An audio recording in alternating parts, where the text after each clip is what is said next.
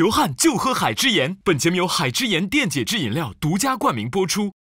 嗨，又来了，又来了！欢迎各位来到优酷自制国内首档演员搭档研习进阶真人秀《一拍即合的我们》。流汗就喝海之盐，本节目由海之盐电解质饮料独家冠名播出。折叠有新意，配合添默契。本节目由三星折叠屏手机特约赞助播出。自在生活选博士，本节目由科技成就生活之美的博士赞助播出。大家好，我是维嘉。大家好，我是乔恩。大家好，我是芭比娜。大家好，我就坐在芭比娜旁边那个鱼。大家好，我是苏可。大家好，我是吴昕。那上一期呢，我们有5位新演员入驻了我们的研习小屋。对哪一位新加入的成员印象深一点？我对那个内内是泰国的朋友吧？对，泰国，他在演一个中国的这个古代的故事，古装戏。他在演戏的时候，他非常的走心，是打动到我了。他还是出来真情实感的东西了啊。这个毛小慧其实印象还蛮深刻，因为她是里面这个女嘉宾跑去跟延安比较主动的邀约她来搭档的，但是被拒绝了。她是演技派的，我觉得，因为她很有勇气嘛。好了，那今天呢，我们为了让新演员跟就是我们之前的研习所的这些老朋友们有一个更好的一个互动，然后大家深入的了解，所以组织大家出游啦。我们一起来看看大家一起就算是团建的一个状况，好不好？我们一起来看一看，好不好？好。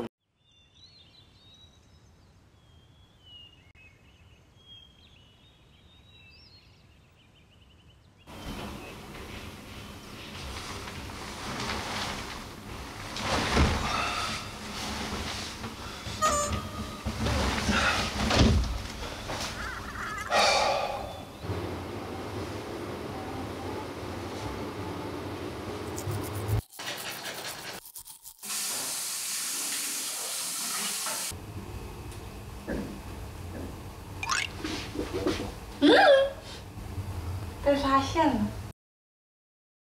好热，好热，好热，好热，好热，好热！我真的好热。任务卡。哟，任务卡。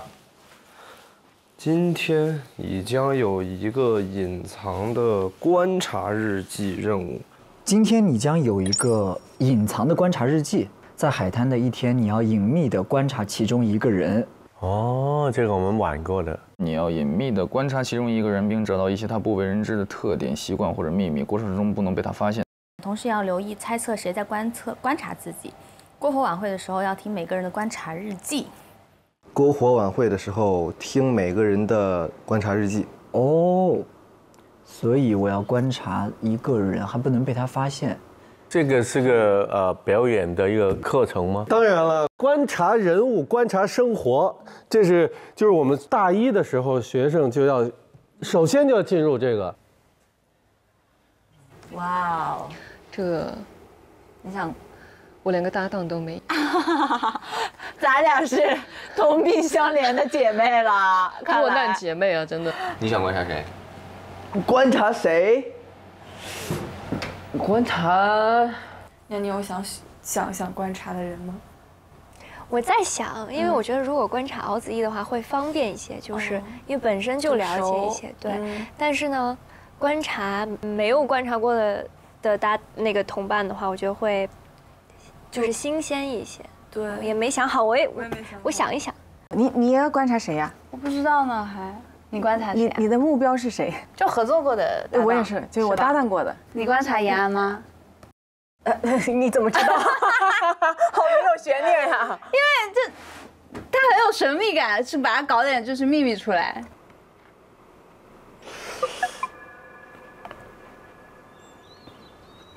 行，那我们走吧，友友们。今天是一个集体活动，将组织大家一起去海边参加夏季集训。5辆出发的车已经为大家准备好了。哦，5辆车，好酷哦！咱们选那个最舒服的车吧。咱就选，那我选皮卡啊？是吗？好，行，那我跟你。你上哪辆？我随便，我坐后面的最舒服的。那我选那辆红色的。我啊，慢点啊。好了。好酷哦！过来，过来，过来。舒服的。哇，这车好啊。对。过来。嗨 ，Hello， 过来。请坐。最舒服的一辆车。哇，你们好。不过现在有个问题啊，我们的司机都没到，我们的后面的乘客已经坐满了。哎，有谁会开车呀？来了。啊，你会开车？来了，司机来了。我觉得我们2个男生坐前面，你们女生坐后面吧，好吧？我们这个车是不是只有你会开车？是的。你好厉害。你选哪个？就这个吧，这个机。谁开呢？有没有想过？我会开。有驾照吗？我有驾照啊。不信任，对我有一种不信任。有点。为什么？我真的恐惧，我想对我的生命负会责任。我有驾照的，我光明正大考下来的。虽然我考下来之后没有碰过1次车。我不是很信，我得回去，我得回去。我们找个会开车的人来，我宁愿坐那个后面，我也不要你开车。我开。左脚油门，右脚刹车，对不对？我要下车，快放我下车，快点放我下车，我不坐这个车。哪里有左脚？哪里有左脚啊？一真气！啊，这个是动到哪来的左脚呢？害怕了。你考一下，你有没有下车？我这左边油门，右边左边刹车，右边油门哈。不是，我好害怕。没有搭档真的很尴尬。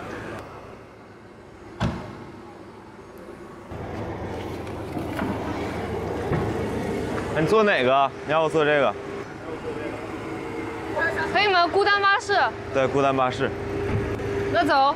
走。你会开吗？不会。这车对我俩来说有点太小了，感觉。他跟吴俊廷也不错，也不错。走喽，兄弟们，出发了 ！Go go go！ 走了，朋友们。好的。慢点开啊，师傅。耶，加油喽！走啦。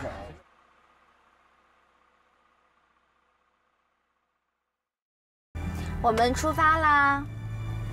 古老师，还有我们瑞昌老师，还有我们的司机小编。司机师傅，哇，好帅哦！哎呀，这是干什么？好像要去郊游一样。对。你是东北沈阳、辽宁对不对？对。那今天有烧烤，那你我烹饪一下是吧？我给你提供扇子，这样。也行，可以。我一直都很想自驾出去玩。去哪里？这是一个梦，去哪儿都行，先让我驾上。原来就是想驾。先让我自驾上。先让我自驾上。这样吧，回来的时候让我开，相信我。行，可以啊。你看一真姐，你再看你，她刚刚说了半天，说如果我开的话，那就很不错了。你每天跟他在一起是不是贼逗？贼逗。他就是你心情不好的时候找他聊会儿天，你心情就好了。对。依依看起来就特别让人会非常有保护欲。你们最想演什么样的角色呀？因为我在节目组最开始问我想演什么，我说我从来在学生时代没有演过校园剧，然后我说可能会想尝试一下校园剧，结果到现在为止，所有给我片段都是校园剧，全是校园。你发现了？怪不得呢，我说呢。但是我觉得你和校园剧适配度很高，尤其是你们2个在一块儿的时候，哇塞，那个就是青春感拉满了，我觉得。谢谢一真姐的鼓励了。太了。那大家也看到了，去海边之前，每个人都接到了一个隐藏的任务，就是要去观察别人。然后到了晚上，大家篝火晚会的时候，要读出这个观察的这个日记。观察人物，观察生活，这个是源泉，是根本。这个是一辈子的事，演员一辈子要做的事情。有这样的戏剧训练吗？敲门的练习。敲门。敲门。啊，谁进来了？啊，敲门的练习。你要讲出这个是什么人，在什么情绪。哦，要债来了。有人在吗？邻居吗？比如说物业的。对，有可能是啊。我就是什么啊？不是，大概就是催场。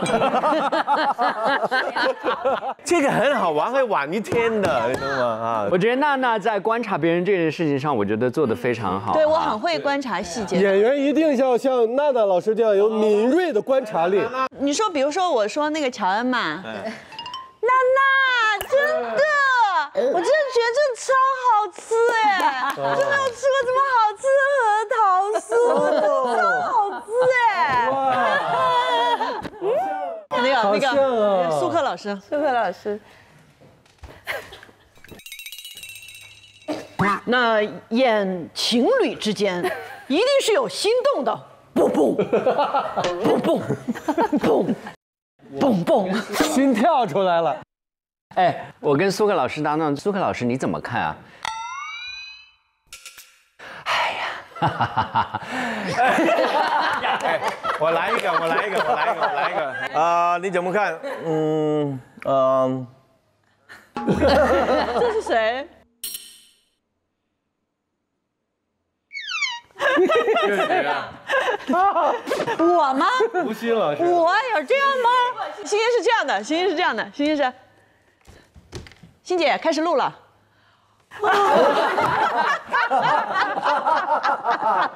哎，这个是好像这个哈欠一定要等到对准备开始再打出来。这一个是要看别表演的时候。对。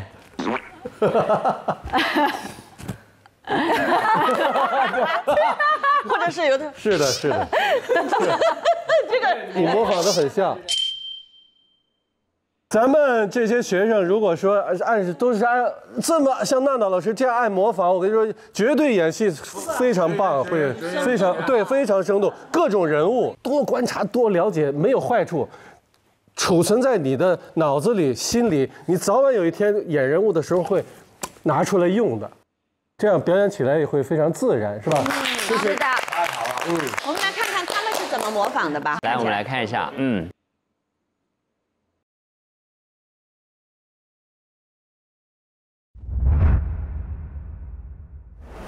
这道哇，这道真的是彩虹道，彩虹道，46米摩天轮，水上乐园，哇，我想玩。这个是哪里？这是在哪里啊？我真的收集了好多我可以带孩子去的地方啊。哇哦，装备。我们后边还是啥啊？饮料，还有椅子。等会儿是帐篷吧？拿几个水枪，嘿，走喽！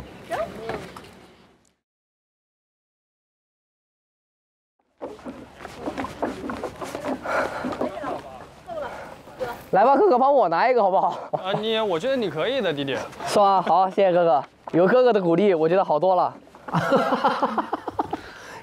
小妹妹，我坐船头。我第一面见你，我以为你会唱二人转，你知道吗？啊？我不会，不会。拍照一。还得再回去，这什么？好大的蜜蜂！不跟我们了。1秒解散，怎么回事？走，来。吃点水就，喝。哎呀，嘿，拜拜，再见，我抓鱼去了。搭帐篷了，兄弟，别玩了。哇，终于搭好了，太热了，我都出汗了。要不我们用海之盐干杯庆祝一下？柠檬味、桃桃百香果味，还有蓝莓味。蓝莓味。夏日集训顺利。海之盐里面含有地中海海盐，正好补充了一下我们流失的水分跟电解质。流汗就喝海之盐，在沙滩边喝，感觉也特别的应景。我们也去看看他们在干嘛，饭了也带2瓶。走，喝点海之盐啊！哇塞，搭帐篷啊！哎呀，我就穿了一个不想劳动的裙子啊，也不方便。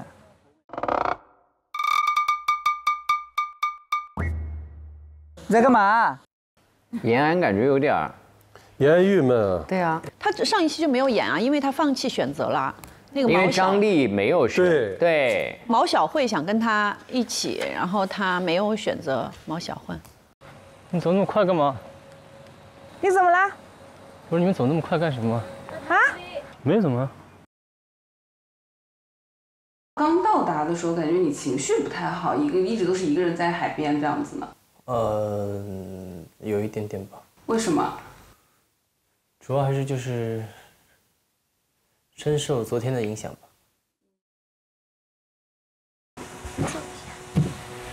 哎，好热！哎，但这里凉快一点，感觉。哎呀，我都给忘了，今天不是要观察一个人，我今天一个人都还没观察。啥？观察，其实坐在这儿就很好观察，坐到那边去观察。都不知道观察谁啊。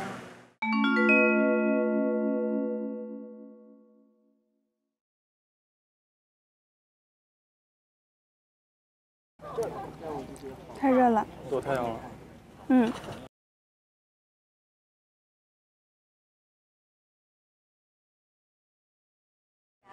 哎，敖子逸去哪里？我看不见。在那儿。你这瓜保熟吗？我一卖瓜的，还能卖你生瓜蛋子啊？我问你这瓜保熟吗？兄弟，你是不是来找茬了？主要是他，我感觉我不用太观察。他的话，我不用观察，我闭着眼。我不想观察郭思凡，我现在你也很熟悉他，我人都已经找不着了。我也找不着敖子在这儿。俩人坐这儿晒成，就只晒后边不晒前面，你翻个面去，这样面对着，晒成牛肉干给你俩。哎，从这儿也能下吗？不行，太高了。太高了。行，来接你。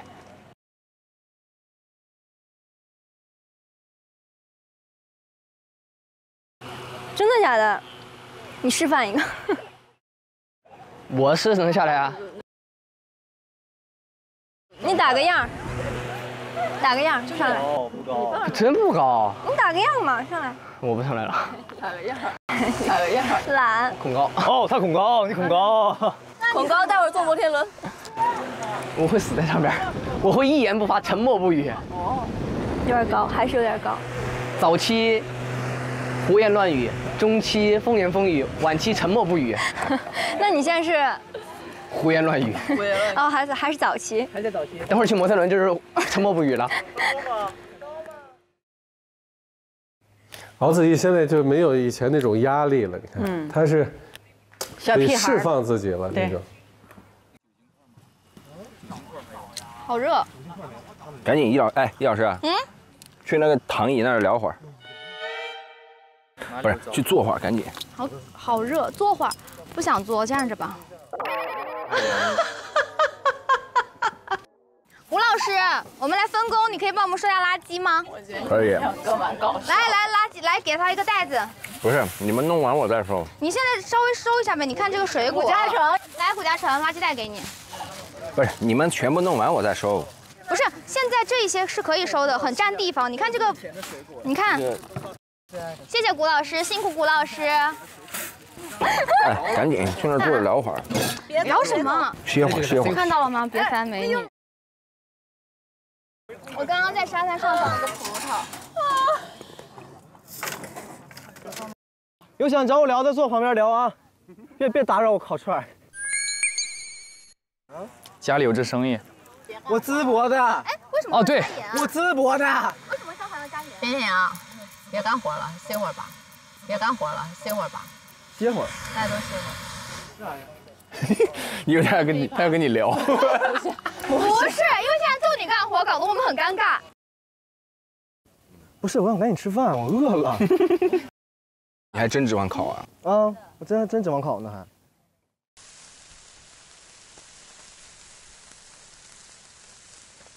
确实，我也是对烧烤这件事情感兴趣，毕竟是淄博人嘛，然后也要多多的宣传一下家乡的东西。现在这个肉真像个肉啊！咋了？就是穿的很好，烤的也很好。是的。哇，这个好好吃啊！你要不要来一串？我不要，你们给他们。我给你留一串吧。不用，一共就4。你留一串。我不要。就是一整个无私住了，确实对他挺欣赏的，很坦率，很真诚。谢谢，辛苦了。我来。我不吃，你尝一个吧。我烤的不饿，我尝一块。行吗？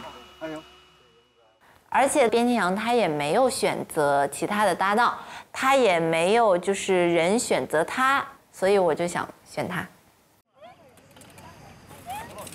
有在拍我的特写吗？再来一遍。可以。刘宇，我觉得刘宇就可以，有可能是因为跟他也熟了吧？对。我给你拍照。OK。什么呀？看懂吗？看不懂。开演唱会。哇，那已经实现了呀。没有，还没有到。如果我没有开之前，它一直是我的一个愿望。哦，我也要。你想要什么？我要什么呀？没有什么愿望了，已经好。对于我来讲，内内是一个非常有个性、完全有反差感的一位演员。就像我一开始，我没有跟你接触很多的时候，我会觉得你是一个很嗨的人。很嗨吗？对，嗨的不行。嗨的不行。对，然后接触才了解到，其实你不是那种的嗨。对。我是工作的嗨。是工作嗨。工作嗨，音乐嗨。对，工作嗨，音乐嗨，生活还挺安静的。对。而且我觉得你很果断。果断什么？就是做决定的很快速。就比如说今天上车的时候，就大家都不知道应该怎么办，但是你就会直接说。继续。对。你上哪辆？我随便，我坐后面的，最舒服的。那去啊。我在想什么呀？哎呦，休息一下。妈呀！没事。切到了，划了一下。什么？来个创口贴。一回不在就收点子上，有点符吗？或者我看一眼。没事。那点符那个啥。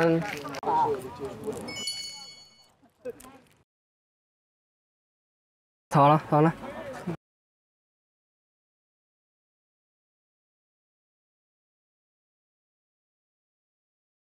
差不多。谢谢。我感觉那个很有趣。坐吗？走吗？玩一下。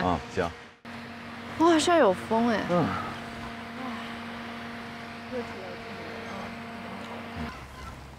看能不能玩去。哇哦！嘿。小心啊！没事儿。嘿。你看那边就是成团的人。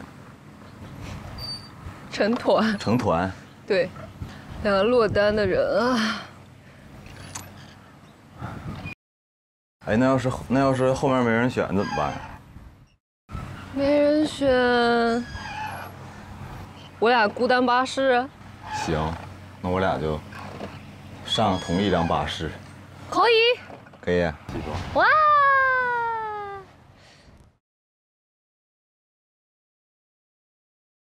会不会我们回去之后饭菜都好了？哎呦我！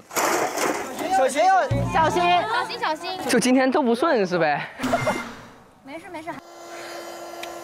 小欢喜哈。哎呦，这小风。哎，等会儿我这有个头发，搞一下。任务，今天任务，是。好了。你看他也转变很大。没有，郭启凡一上镜头也是一片喜极。你说演戏的时候？对啊，他现在这种感觉很好。他晚嘛，但一旦表演就不能释放。郭子凡接手，我去完成任务去。好，这次因为涉及到2个人搭，有一个观察的这个契机，对，就是我观察你，我在看着你。我心里其实想好了，我要观察徐梦洁老师，观察他，那就说明我很想跟这个人合作。一会儿帮我拍张照片去，第一个，帮我拍张照片。你要拍啥照片？拍个纪念照，就是那个帐篷，我要得意之作。你可以在这个坐着是吧？对，3、2、1。我觉得2个人搭戏最重要的就是要彼此了解，就是因为我来的晚，那我就需要尽快找一个，首先话稍微多一点点的，哎，性格稍微开朗一点的，这样沟通的话会比较节省时间。所以你有想好这轮跟谁搭档吗？周琦是很直接的人。怎么说呢？怎么说呢？我听一听，给点提示，我让我猜猜。反正我的视野里边这些人我都能看得到。因为我前几个搭档对规则就是我一直跟于晨，就是我们要演世界小片嘛。OK。对，所以可能会还是跟他搭一下。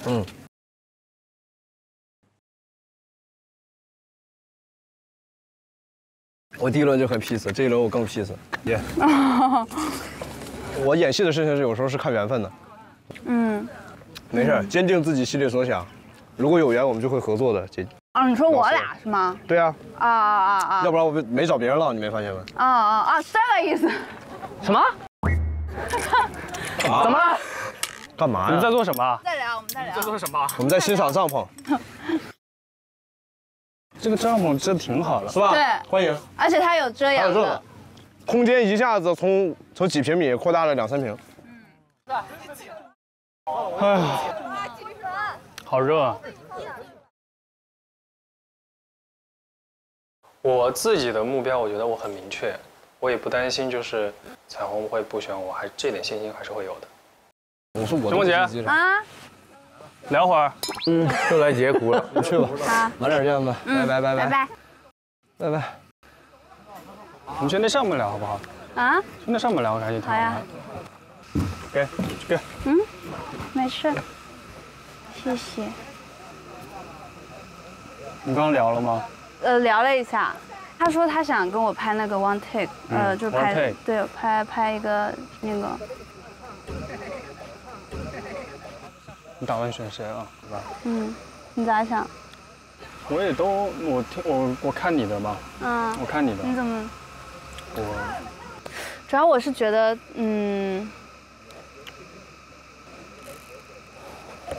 纠结呀，就是跟老搭档合作会非常的踏实安心，但是呢，像周琦他肯定会给我带来一些新的能够对表演上有帮助的东西，所以我也想尝试看看，所以蛮纠结的。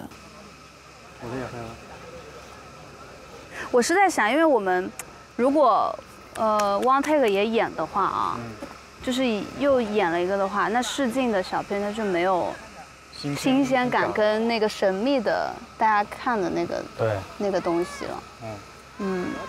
所以基于这个上面就有点纠结。你就可以去尝试。尝试。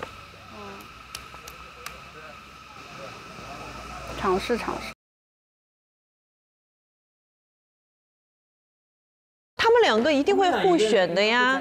他俩上一个搭得很好嘛。他们是第1啊，星汉灿烂啊，意难平那一个搭档。拍大片了。兄弟，你在干嘛？在干嘛？没干嘛。听说你心情不好。没有心情不好。咋了？咋了？没什么。散步去。那走吧。你是为什么心情不好呀？心情不好的原因你知道的。心情不好原因是什么？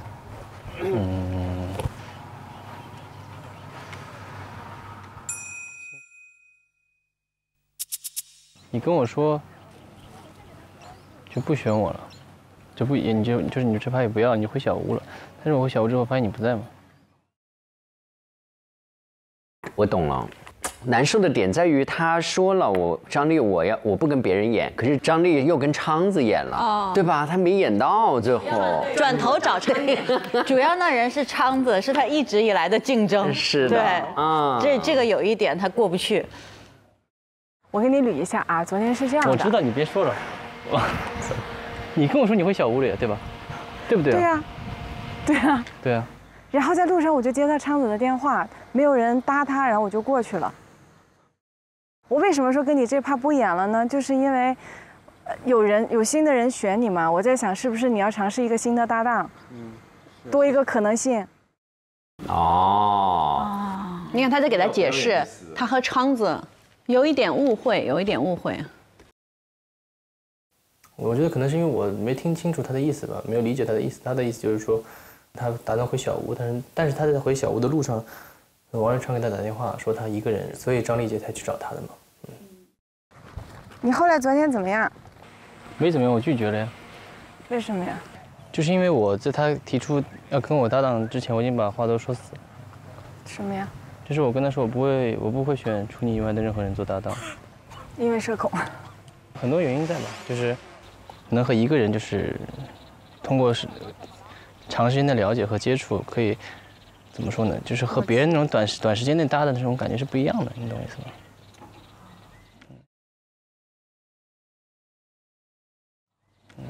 所以说那你不就没有那个表演的片段了？昨天那一期。表演片段一直都会有，搭档不是什么事都会有的。我是很感谢他从头到尾都选择了我，就会让我看到有一点点小感动。谁在吵架？吵架必须得管一下，必须得管一下。没事，你要是啥？咱们不用穿了吧？我觉得差不多了吧？大家都吃饱了吧？昌子也一直是跟着张丽的。对呀，他没有去找任何女生。对。嗨，来，我快烤化了。你接。我快烤化了。整一串啊，老弟。你俩怎么跑这边避暑来了？没有，搞一串没事，不吃也没关系，拿一下，谢谢。走啊，回去。走呗。好吃吗？还不错。你们刚才在聊什么？怎么样了？他们跟我说你们在吵架。我们产生了一个小小的误会。什么误会？就落单了。嗯呐。哎，那不正常吗？是。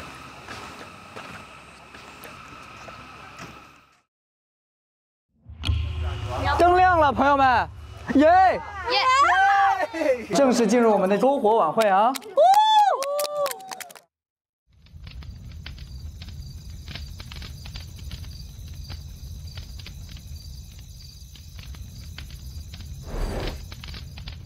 哇，好隆重的出场哦！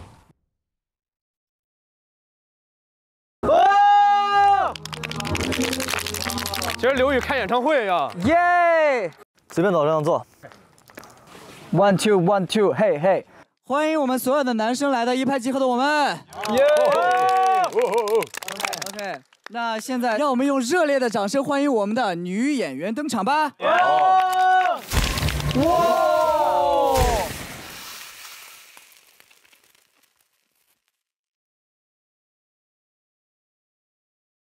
哇！好漂亮呀！好帅这个。我们走的时候为什么没有这个？为什么男生没有这个待遇？嗨。嗨。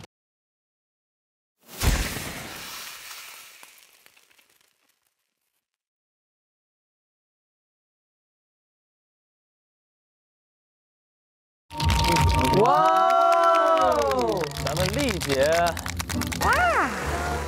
你们刚也是这样过来的吗？我们不是，我们是一堆轰隆轰隆一块过来。接下来走上我们的研习之路的是，他笑起来好治愈啊，小甜妹儿。是我们的小彩虹哦，欢迎。哇！给。下一位女演员，我们看看她是谁。哇！哎，你坐老谷旁边吧，好吧？啊，咱们谢谢。撤一个。接下来又有一位女演员走上了我们的沙滩之路。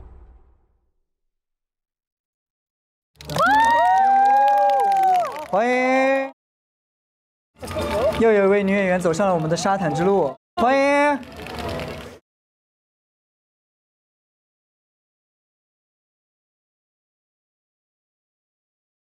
哎呦！不要拍！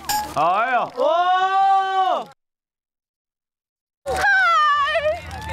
我坐哪？随便坐，随便挑。那我就浅坐在这儿吧。浅坐。欢迎。坐这边吧，我去那边。要不要中间加个灯啊？那我也没有办法呀。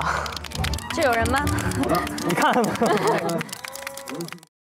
好，各位 ladies and gentlemen， 我们的女演员还有我们的男演员们，大家晚上好，欢迎来到一拍即合的我们特别节目《夏日篝火晚会》。研习所派了我们2个作为今天的节目的主持人，我是刘宇，我是另一个倒霉蛋周琦，我们是小宇宙组合。为了帮助大家了解彼此的更多面，我们今晚的夏日集训安排了一场精彩的才艺表演。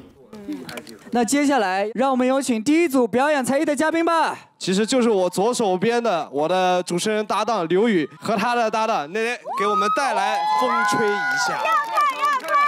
小雨加油！连小雨。舞台交给他们。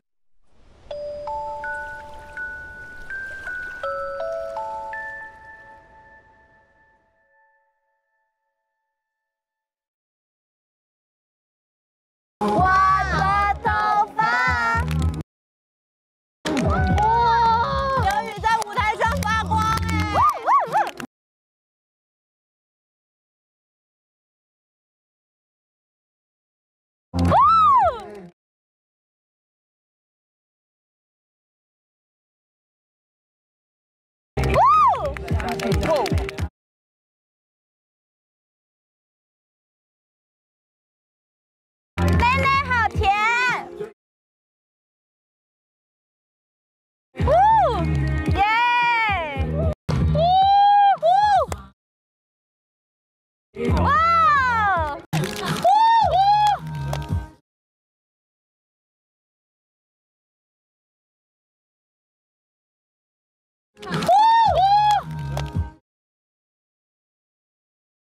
奶奶好甜！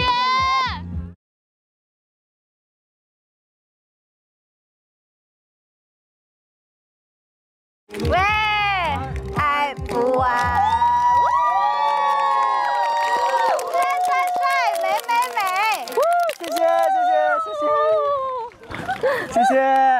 谢谢。发光，2个人在发光。你觉得我如果学这段的话，我要花多久？2天。你开玩笑的吧？真的？不可能。真的。你教2天。哦，我跟你一块练习2天。接下来这个节目非常的有惊喜感，这是他综艺史上第1次公开表演的特殊才艺。会是谁呢？有请他为我们带来独舞《得不到的爱情》。加油！加油！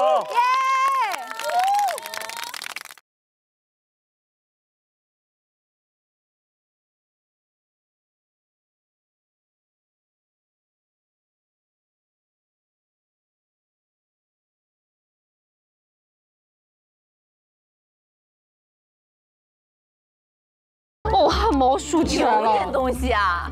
哇！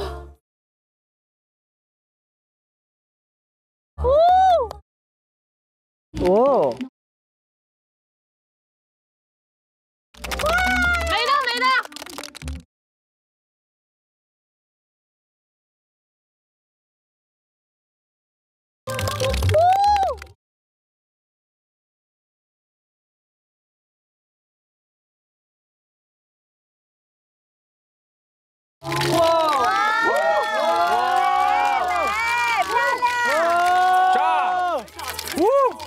台下10年功啊！好看，厉害！哎呦我天！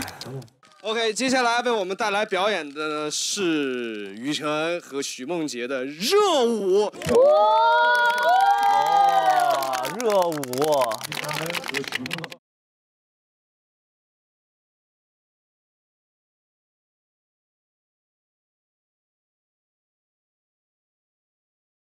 哦！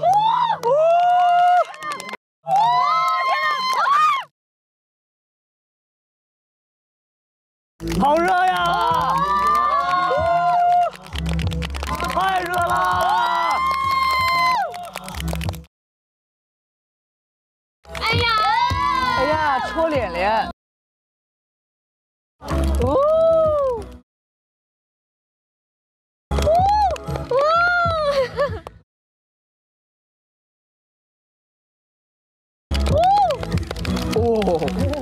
他俩其实还蛮搭的，蛮搭的。哦！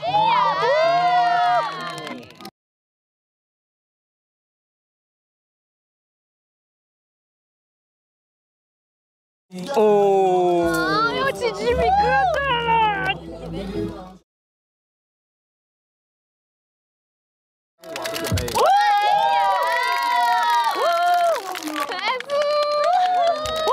哇，反车！热不热？太热了，太热了！好的，好的，好的，好好看，好看，太帅了！太帅了，太帅了，太帅了 ！OK， 那接下来让我们有请吴诗乐、郭子凡、周琦上场。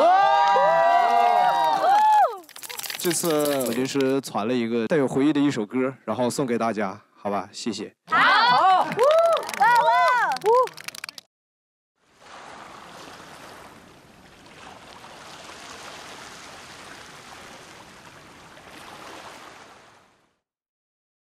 全都是这个瞬间，在来不及挽回之前。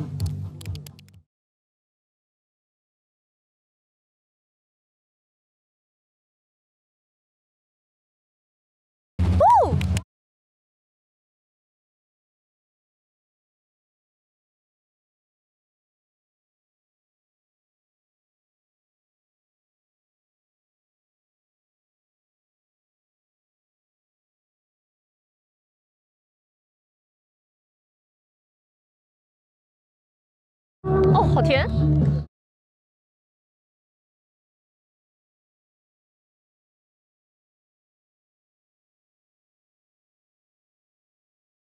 愿望没实现，能不能和你竭尽全力奔跑，向着海平线。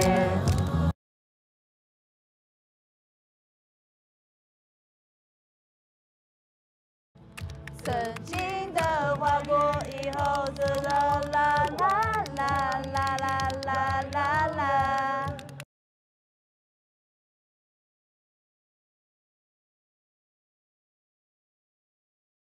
不能和你竭尽全力奔跑，向着海平线。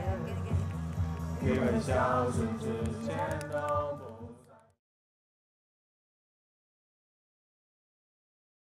一直想要带你去的海边。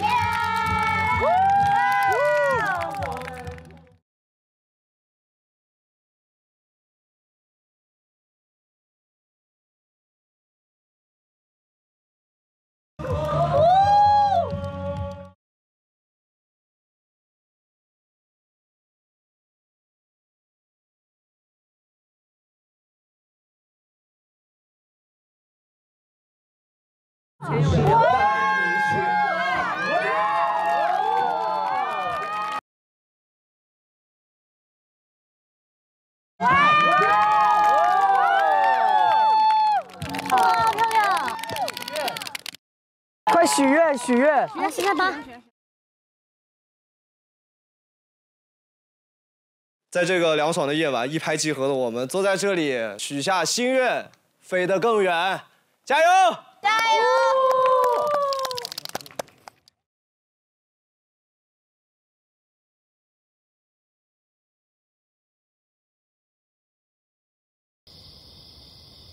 不知道大家还记不记得，今天我们有收到过一个任务，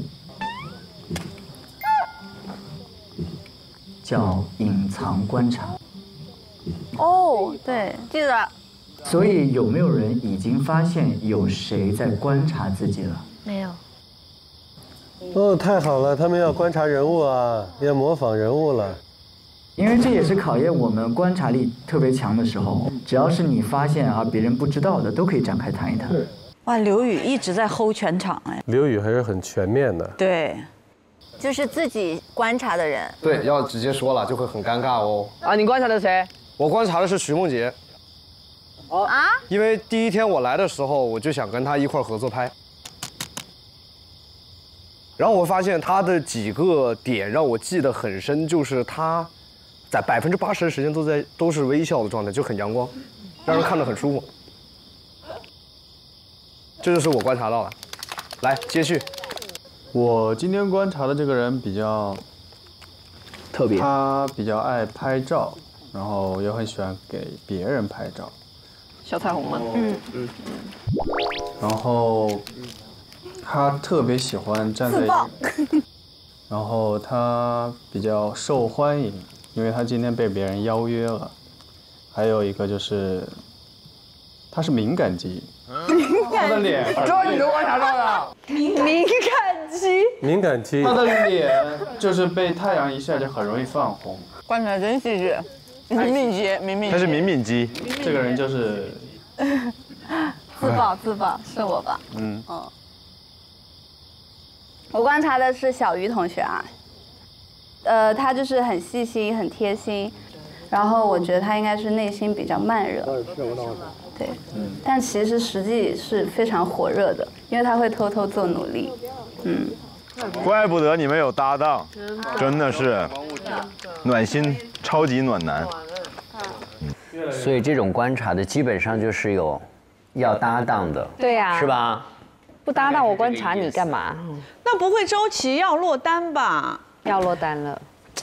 周琦很哎。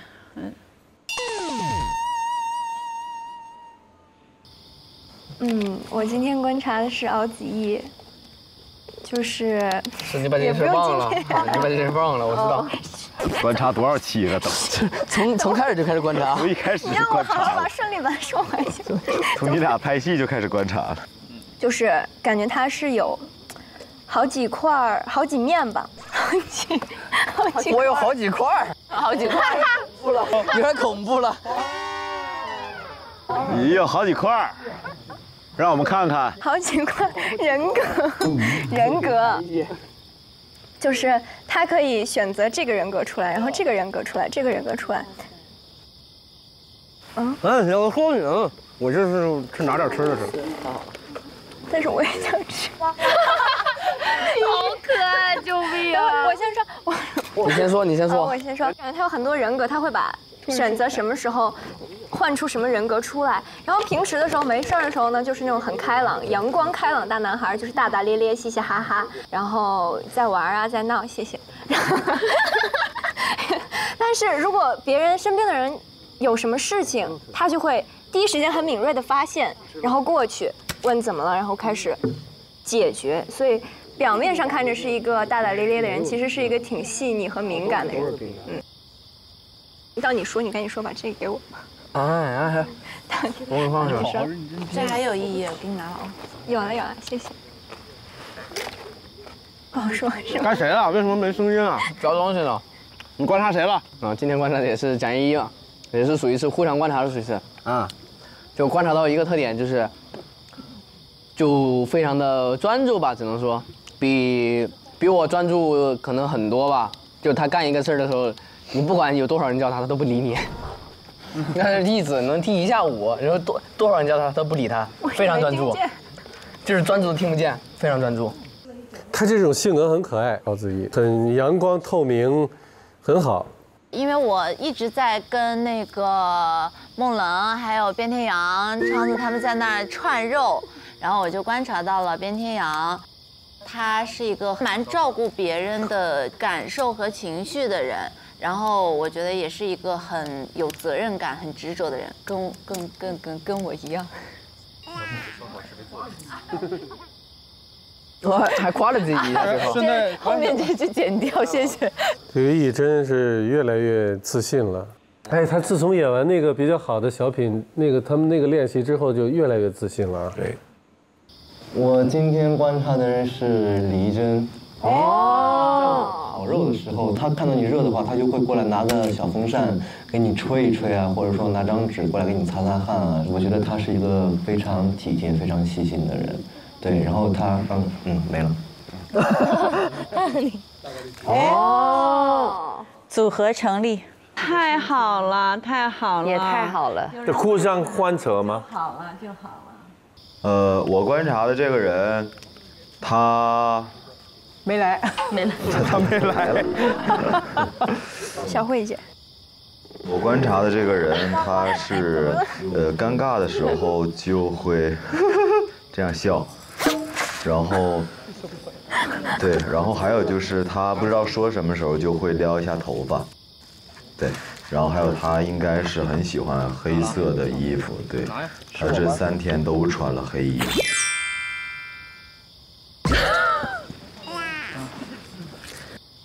对，我们坐一个车过来的，然后在聊天过程中，我就发现了这个事儿。我最后发现猫会把头发薅秃了。吴俊廷其实他把力量现在放在新来的人的身上了，这就对了，这就对了。我今天观察的是吴俊廷，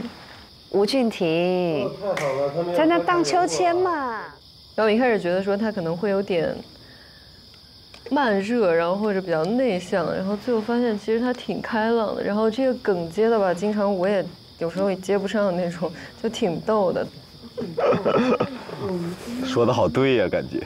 哎呦，做起来了，这种肢体就表示是感兴趣。我发现，那走路是踮脚走的啊？我脚跟不沾地吗？对，重心在前面那种，我也不知道为什么。哦。这是我观察的。哦，扁平足，扁平足，我没有扁平足。他又回到了前几集的感觉。哎，是的，他情绪又好了。我观察的人是叫吕宇，他是很厉害的人，跳舞也很厉害啊，是一个很幽默的人。对。他有时候一累就喜欢找一个地方坐下来，还有一个特点是他和我一样拍照都特别好看。所以我观察这个人是捏捏正乃心。骨骼主要是从穿搭，OOTD， 对 OOTD， 然后主打一个松弛感。易梦玲，对，她是一个非常喜欢拍照，懂得分享，懂得给大家带去快乐的这么一个人。乐乐，我发现他是一个非常没有安全感的人。他其实，在很繁忙的工作环境当中，他是不怎么吃东西的。是的，是的。对，我观察的这个人是张力，他想象力很丰富。呀，他是10鸟大赛的冠军。哦，他的沙滩硬笔书法写得极好。理解，我觉得我跟你很熟了，我就说一个大家不知道的吧。你自己应该也没有注意，你骑摩托车你总是找不到空档。对。太熟了，这还用观察吗？OK。昌子落空了。昌子一直没有去找过任何人，其实昌子应该去试一试。找到一个好搭档不容易啊。还有当你看到之前落单的一些人开始有人搭档之后，你会觉得好温暖哦，对他来说。来，那今天晚上我们还有一个特殊环节，因为在这个夏天，我们一起经历了非常难忘的2个月的时光。有欢笑也有泪水，所以说今天这个夏日集训是我们第一次所有人在一起的一次研习练习。我相信大家有很多心里话想要对身边的人啊，或者是你想对的人说。接下来我们要登上我们对面的这个漂亮的台阶，大声说出你内心当中最想要说出的话，为我们的夏日集训画上一个圆满的句号。在那个台阶上，一起过去，走，快点走，走吧。来了来了。啊，这什么喊话呀？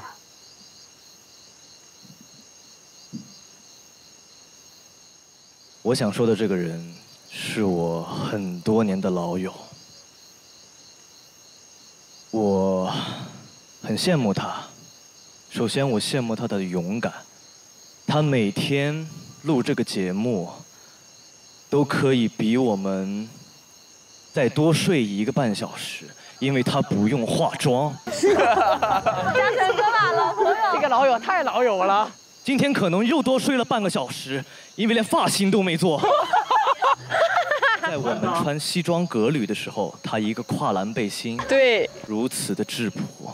他不管身边人的看法，他拥有我从来没有拥有过的勇敢。在此，我喊出我的愿望：古嘉诚，把你的自信分我一半。我喜欢这个，炸！帅，太炸了，很帅，太炸了，厉害厉害。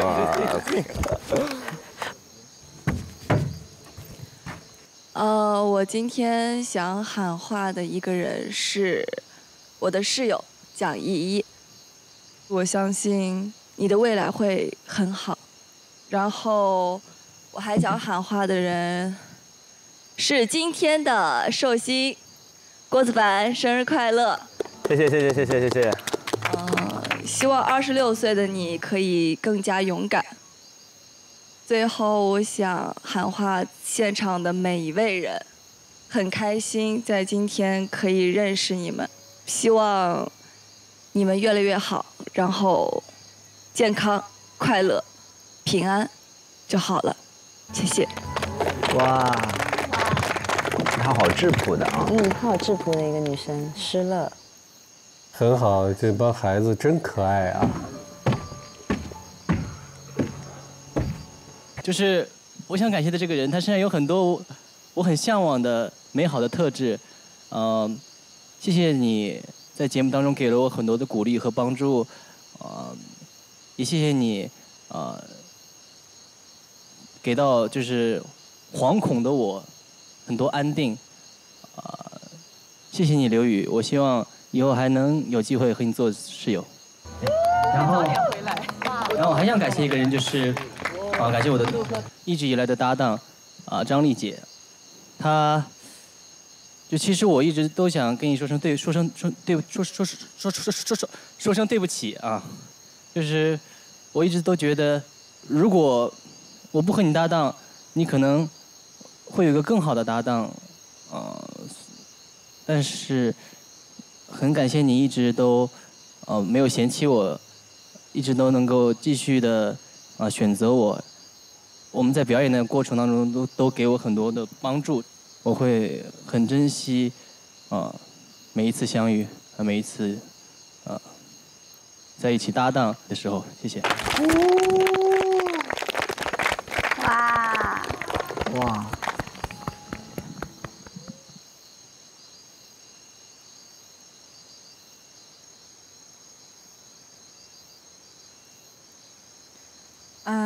想跟我从第1期到现在的搭档延安说，希望你能够自信一点，像你教我跳舞那样的去演戏。哇！然后不要一个人自己去消化不好的情绪。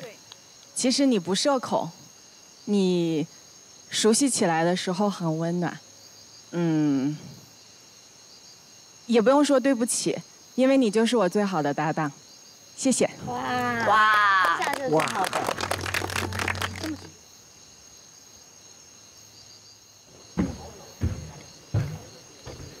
我想对延安说，希望你可以别给自己太大压力，因为这一次来见到的你，好像比上一次更像你自己了。哇哦！还想对内内志乃馨说：“你会和我一直搭档到最后吗？”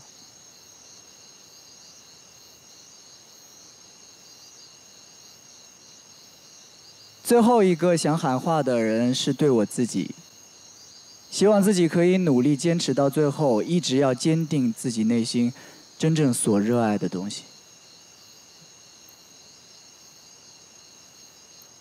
好棒，小雨！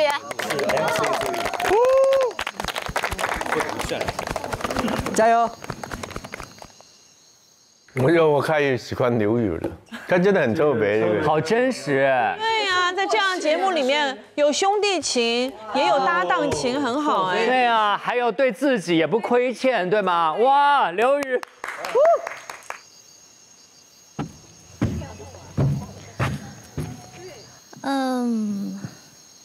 就是今天就想对一个人说，我今天听说你的梦想就是你说，我的愿望是开演唱会，希望你就是可以实现这个梦想，肯定会有特别多的人爱你。然后我就想让大家知道，就是刘宇是一个特别好的人，是一个特别善良的人，希望大家可以看到这个点。有看到。谢谢谢谢。然后刚刚你问就是我会跟你搭档吗？你愿意我就好的。哇，谢谢。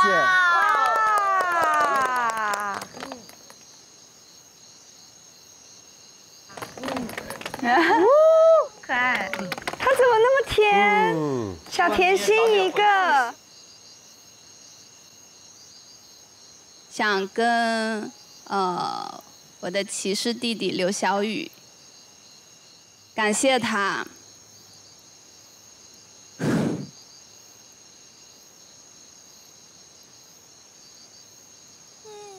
加油！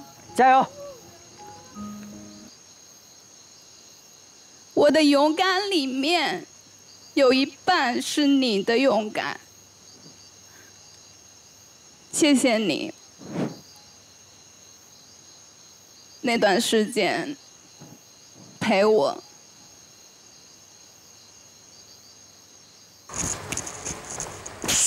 嗨。哦，你怎么来了？哦，是你呀。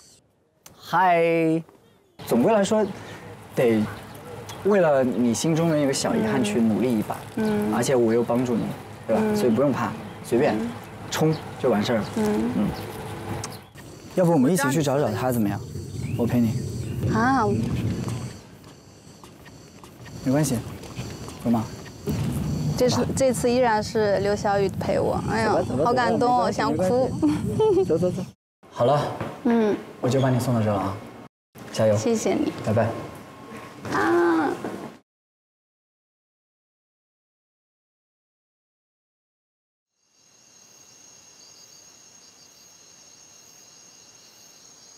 好，然后想跟我合作过的搭档，谢谢你们每一位我合作过的搭档。还有想跟正在追梦的人说，不要着急，加油，坚持，你肯定会找到属于自己的那一道彩虹。加油！彩虹。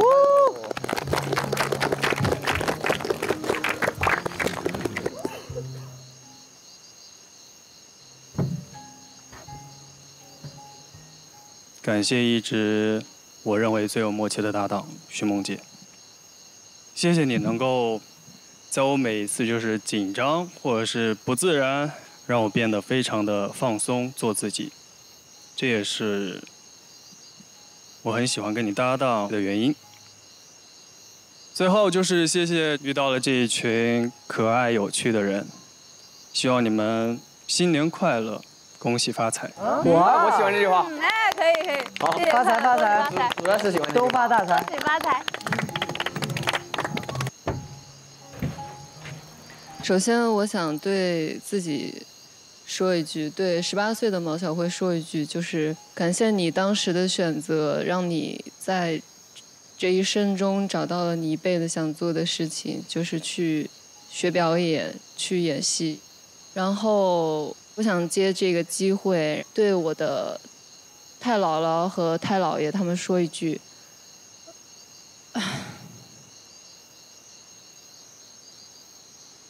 哎呀，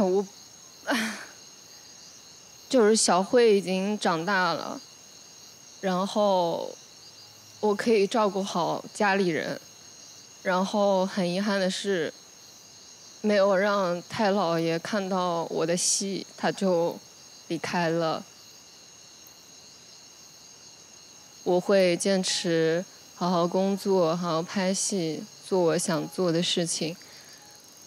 然后希望大家都可以身体健康、平平安安的，要相信自己是最好的，要勇敢，要自信，好吗？好，好，谢谢。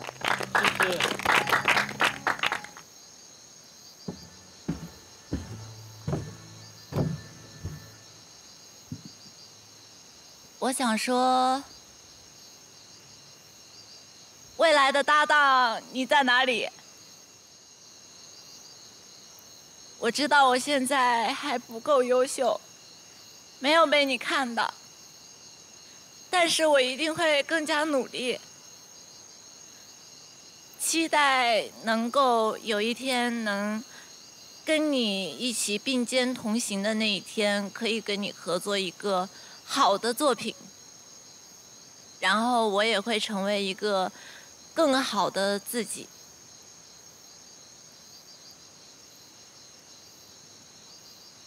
加油！要勇敢，要自信，要勇敢！你是最棒的，加油！棒棒的！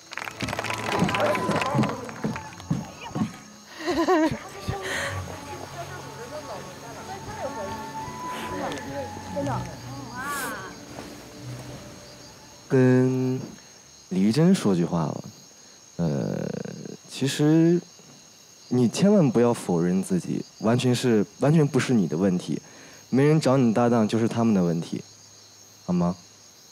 就是每个人的选择是他们的权利，但是不是因为你不好而他们不选择你，好吗？没事儿，我选择你。03年。比方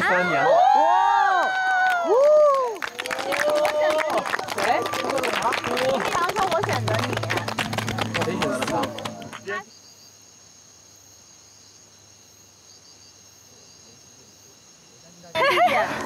少犹豫，有搭档了。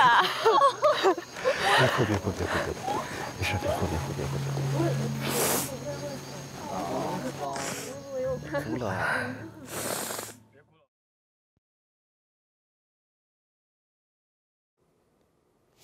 有没有人想要一起演的？没事儿，我选择你。好了。给我打哭是吗？相信自己吧，一切都是最好的安排。希望大家能够努力成为自己的光，成为自己的光，才有机会照亮更多的地方。加油！加油！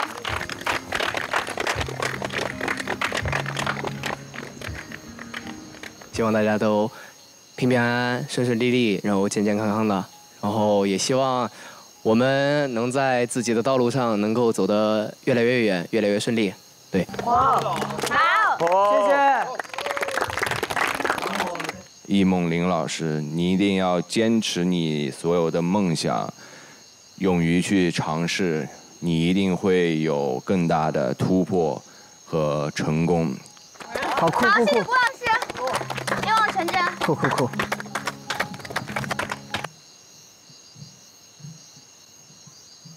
希望自己能够再更勇敢一点，然后坚持这份勇敢，能够不后悔的每一次跟大家的相遇。好的，愿望成真。希望未来也有机会呢，能成为一名导演，然后拍摄出自己想拍摄的东西，然后希望梦想可以成真。好，加油！加油，加油，加油！周琦加油！我看好你。我依然还是想说，希望等节目播出之后，我可以接到更好的作品。可以的。没问题。哦，加油！没问题。我支持你。梦想成真。希望大家一切顺利，祝大家都能，演上自己喜欢的角色。飞吧，一拍即合的我们。飞了。好，哇！最后一只气球也飞走啦。愿望成真，梦想成真。恰好一起，恰好合拍。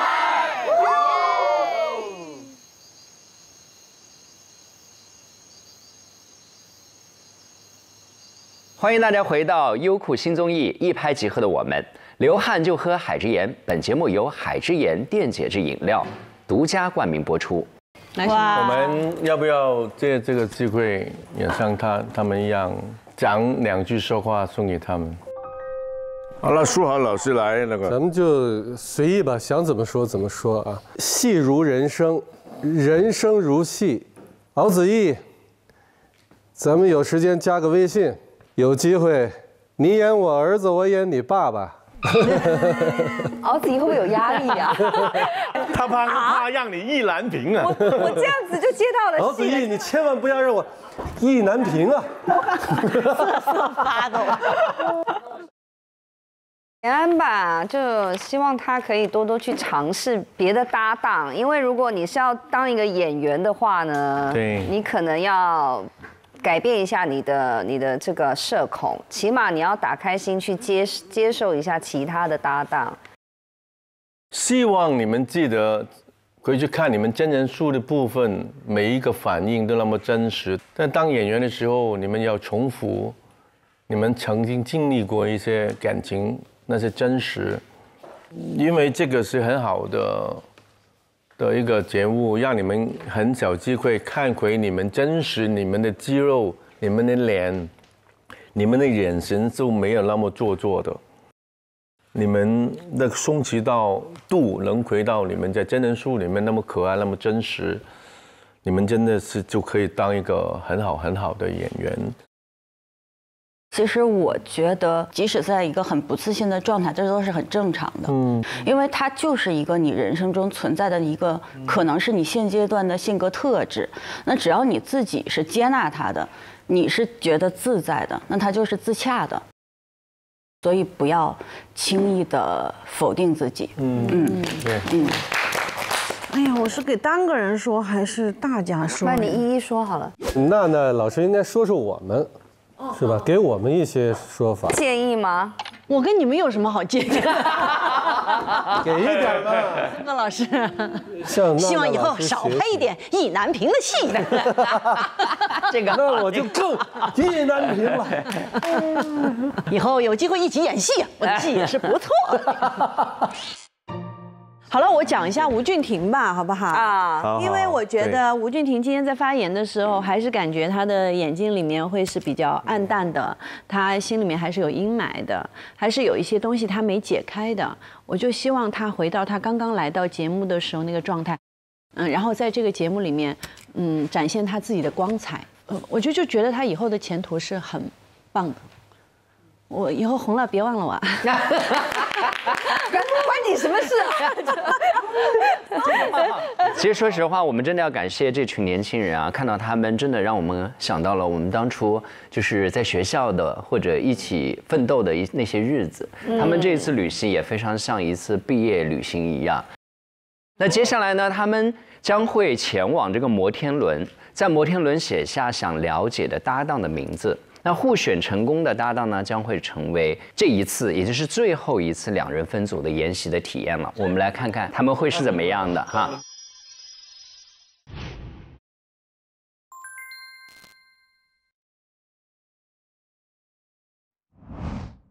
我接下来的几期，或者说到最后，我还是想选择你。我选张力。我选呀。 OK，卡在哪儿啊？卡在哪呢？卡哦，卡在这儿。现在请接住一下。OK， 谢谢。我们本次研习之路已进入尾声，你手中的2张卡片分别是合作过的演员，还有没有合作过的演员名单。哎，这么多呀！不知不觉我们已经搭了这么多个片段了啊。这是我合作过的演员，这是我没合作过的演员，就是感觉这2张卡片都还蛮伤人的，真的。我第一天来，哎，孤零零的一位，满满的。明天是大家最后一次的集体活动，明天过后你们就要做出最终选择了。与确定的搭档共同角逐最佳搭档的荣誉。明天的活动中，你可以选择一位未曾合作过的人。当然，你也可以坚持原本的选择，与老搭档一起培养默契。你想了解哪位新朋友或者老朋友呢？我和张丽姐的卡片互换了一下，她把她的给我了，也就是说她把她的选择全交给了我。合作过的也想再合作，那没合作过的呢，也可以再合作一遍。就怕啥呀？就怕我选了人家，人家没选我，是不是就失败了？选谁啊？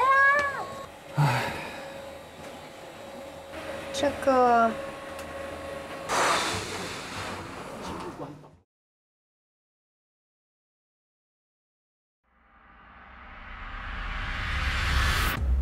许个愿，希望你选我。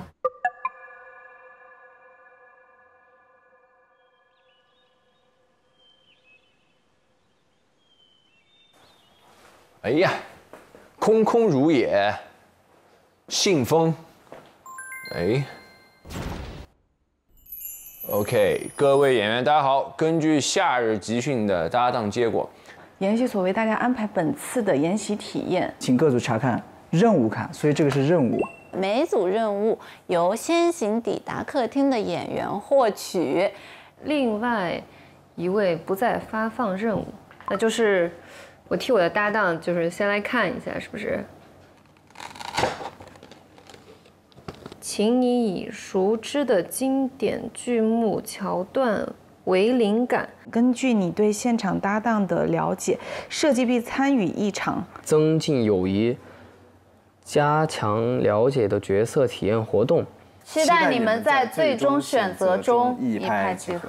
哦。OK， 那我现在就想一想跟易老师怎么来传这么一个桥段，然后去给大家带来一些不一样的体验。然后走啦，回去想想，拜拜。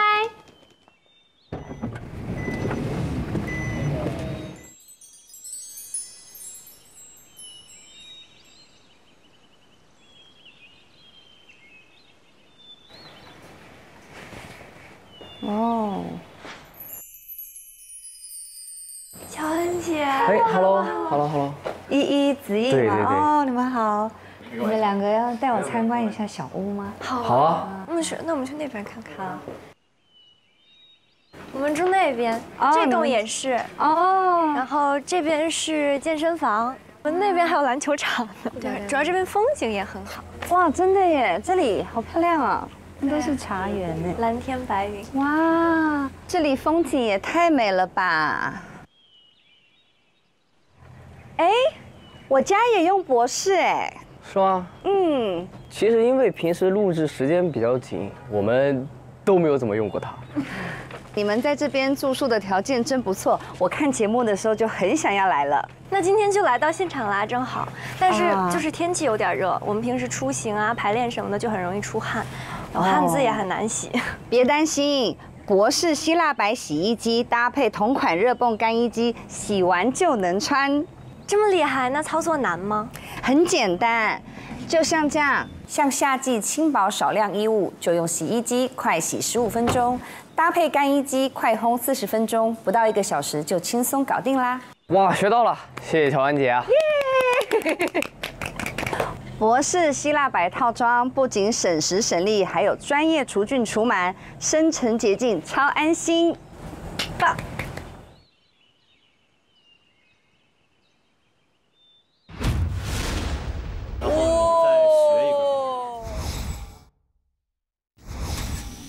那里有小龙虾。我刚才呢接到任务卡，然后呢，因为是我先去的，所以由我来安排，然后领你来这个非常繁华的夜市来逛一逛，然后顺便呢就是研习一下我们下一天的主题啊。然后看这些你有没有什么想玩的都行啊。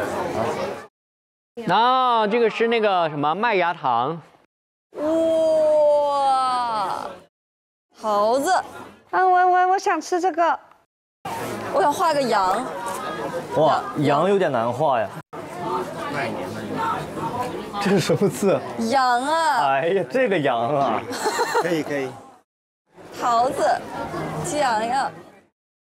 你看这两个人演戏的时候没有现在的风词，就是一演戏就给绑住了，捆住了手脚，哎，气死人了！我真的出来了。好耶！你看他现在多自然。对啊。来吧。哎，这个不是这个枪不是这么打的，叫靠在这儿，靠在这儿。对。行啊，咱们我是无托步枪。太好玩了吧！其实这个节目很好，让他们自己看看自己在那个真人秀的时候和在演戏的时候的不一样。因为镜头跟久了就不会演了。对，就是真实的自己。对，你记不记得，在我们一起搭档拍戏的时候，你饰演的那个角色，那个时候呢，桃子说，从小她的妈妈就会陪她去吃炸鸡肉串。我小时候吧，我妈特爱带我去那个稻香村吃那个炸鸡肉串。但是自从他们去了非洲以后吧，我就再也没吃过了。哦，想起来了。所以正好今天这个夜市，我呢就帮你实现这个愿望，我亲自给你做炸鸡肉串，行不行？期待。期待一下，就在那边一个摊位，好吧？去吃炸鸡肉串喽！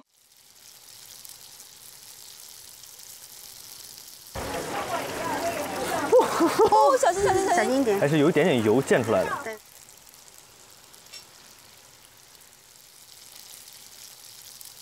好香啊！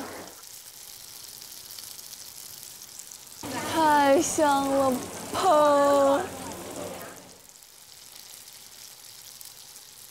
叮，可以吃了。转移阵地。作为点缀。可以了。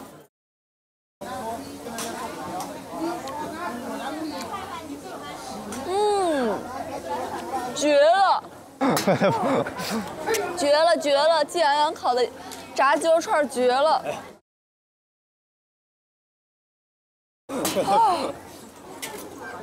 真的好嗑。洋洋今天给我弄了一个炸鸡肉串，我替桃子谢谢季洋洋。没事，小事。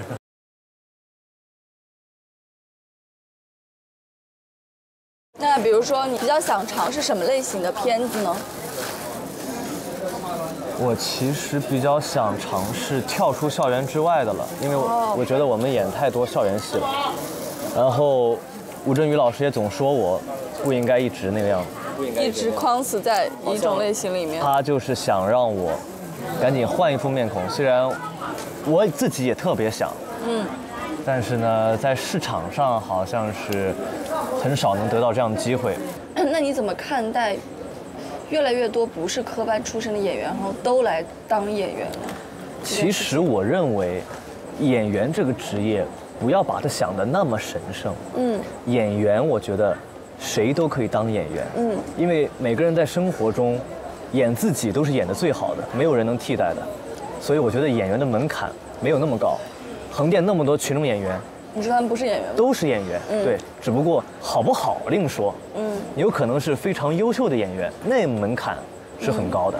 但是入门的演员，我认为真的是没有什么门槛的，只要你愿意，只要你喜爱，你就可以做演员。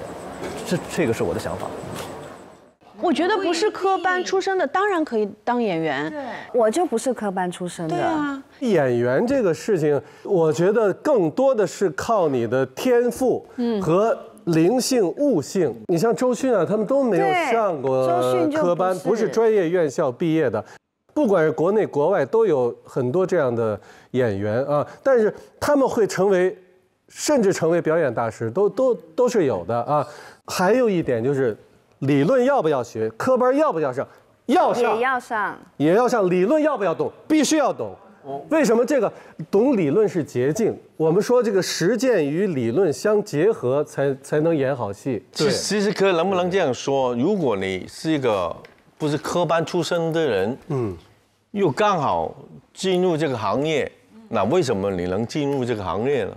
就因为你被选上，有人看上你，有人看中你，就证明你肯定有点东西在里面。我们招生也是这样的，是我觉得就是这个意思。你的外部素质，首先我们也看他们是吧？哎呦，真帅！这个个头啊，声音啊，形象啊，台词说的也好，还有内部素质，哇，感受力，我一说点什么，哎呦，就像娜娜老师一点说，完全就懂了，你知道吧？这感受力很强啊，还有表现力。你看娜娜，虽然夸张嘛，她可以能表现出来，是吧？虽然。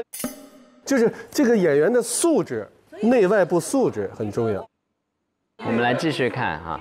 明天就是最终的选择了，你会坚定的选择我吗？这不是必须的嘛，因为我也知道你就是为我而来的嘛，对吧？所以我们基本上就已经尘埃落定了。锁死咱就说一声了，好吧？来 ，Give me five。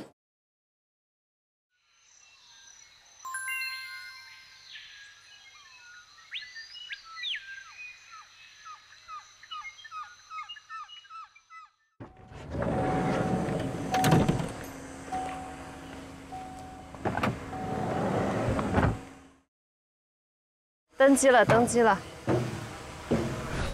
胡俊廷，我们今天下午聊的还挺好，然后两个人也对这些戏其实有点想法，所以希望说可以有机会搭一起。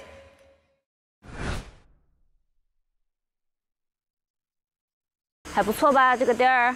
飞机里面是，这叫什么？飞机咖啡厅？飞机舱式的咖啡厅，也太有氛围感了吧！这儿，胡俊廷在后面的时候收获了一个搭档。这个地方感觉拍那种比较浪漫的戏还是蛮美的。不知道为什么，我感觉今天我才像个公主，有一片大草原、大草坪，然后又有这种风车，又有飞机，又有可以露营的地方，突然就是少女心爆棚。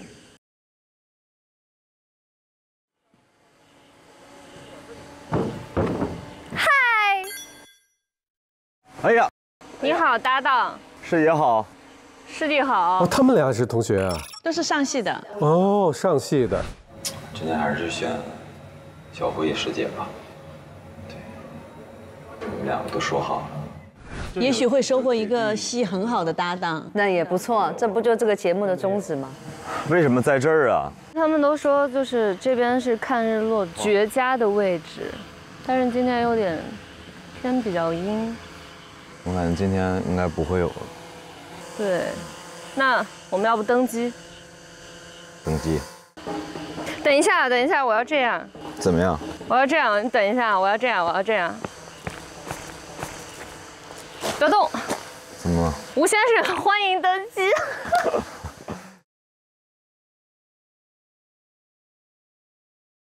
这是个咖啡厅是吗？对啊。挺好。你不是这儿老熟人了吗？然后你在这边像录那些影视片段啊，那些有没有什么流程啊？就是大家会怎么弄之类的？就是大家先。组好搭档之后，两个人在一块演一个，不是那么正式的，像排练一样的回课那种。然后我如果就是小片当中的佼佼者，就会拍那个影视化。那你成为过这个你说的佼佼者？我那个不是佼佼者，我那是因为我跟卢玉晓那次小片儿就是，给别人配了一下，就等于就是镜头很少，然后就获得了这次影视化机会。那你们拍的是什么类型啊 ？HE，HE 好啊。HE 怎么好？你都是 BE 吗？我就老 BE 啊。是吗？哎呀 ，BE 也好。BE 是什么东西？就是悲伤的结局，就是悲剧。天哪，我连这个都不懂。我要多跟年轻人相处了。拍的古装也是 BE， 拍的现代戏也是 BE。但到外边就市场就直接给你按照你的型就定了。因为大家会一瞬间先看你的照片、你的外貌、你的条件，对，看你的身高体重，然后照片，然后再去看你之前演了什么戏的那个类型。就等于是你会塑造角色，但是啊，对不起，我们这剧组不用你塑造，我们直接找一个像的就可以了。就找一个像的就行了。但这种有时候就会很难受，有时候会觉得说，就是自己明明就是可以的，但是你又不能去那样子。对。哇，你看，是火烧云吗？哎，这有日落，我俩还说没有日落今天。应该是那个乌云过去了。啊，好看好看。这个环境就很像吴镇宇老师之前演过一个戏，叫《冲上云霄》。吴镇宇老师很有范儿。对，而且他会把他的经验都告诉我们。而且很多事情感觉。它都会让我们减轻负担，对，减轻负担。怎么使用这个巧劲儿把戏演好？飞机上夸了几句，这个没有，因为上集里面我煮饭给他们吃。哦，对。我说有时候你主科成功了，好像有一方面落选也得到另外一些奖励。对。惊喜啊 ，surprise 啊！哪儿啊？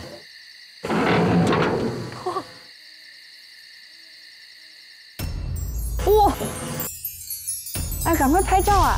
哎呦，适合拍照。这个在哪里啊？安琪，坐，师弟坐，师姐坐。好嘞，一起坐。真的需要带我女儿到安吉来一趟。我觉得你一直在踩点呢。你对未来有没有什么展望？我以前讲过，我想拍戏拍到80岁。80岁。想拍到拍不动为止。这女生也是以演员为终生职业的一个人。就是希望说自己能接到很多好的剧本啊，然后希望有更多的人可以看见我。更多人。人呢？看见毛小慧吧。看见吴君婷吧。我也想让更多人看见我。我们的未来就让时间去给我们答案吧。会的。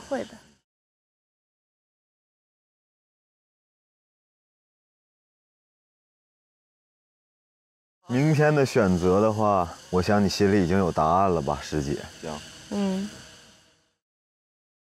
拍一个成年人的爱情。那我们就约定好了。一定出现哦。行。加油！加油！加油！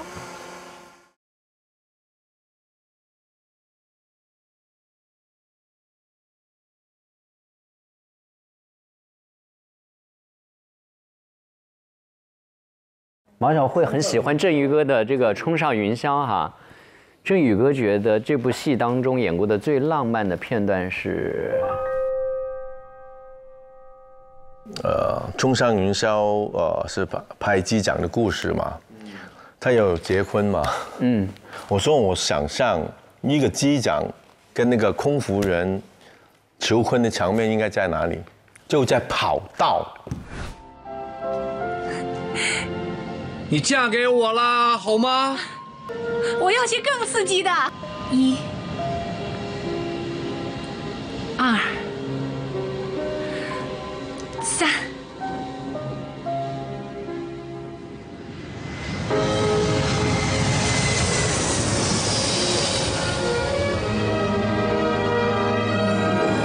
我觉得很浪漫啊，浪漫了，是不是？机长跪着，对，跟有飞机在你后面，这个演员的创造性很强，展现出来了。对，很多好的戏都是演员自己，是的，因为只有他在这个角色里面，对，导演要掌控很多的角色，他不会那么细。导演还没你对这个人物理解。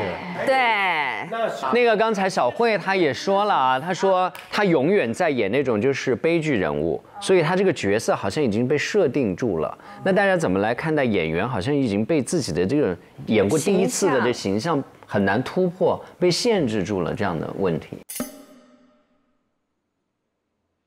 有一点就是我们必须要承认啊，就是演员他肯定是有局限性的，他不可能任何人物都能演的。现在这个一拍即合里面，不是只有给你们一个机会去演出你们想演的人物嘛？对。但是没见到有人放胆去突破你们的舒适区。对呀。对，你懂吗？延安啊，你啊，还演回老大爷。你们自己想一下，给这个机会给你们演杂的机会，你们不敢演杂，就是这个意思啊。我们作为演员的任务和责任也是要突破自己。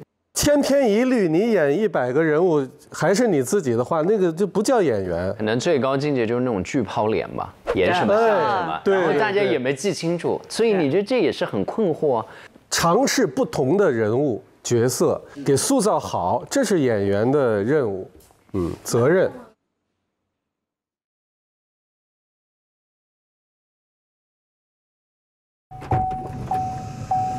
谢谢。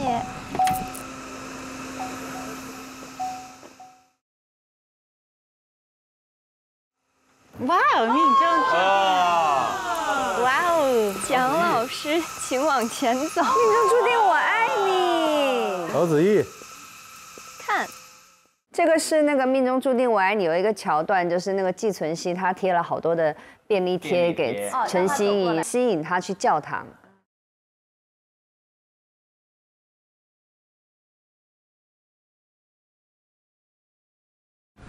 这么多敖子逸。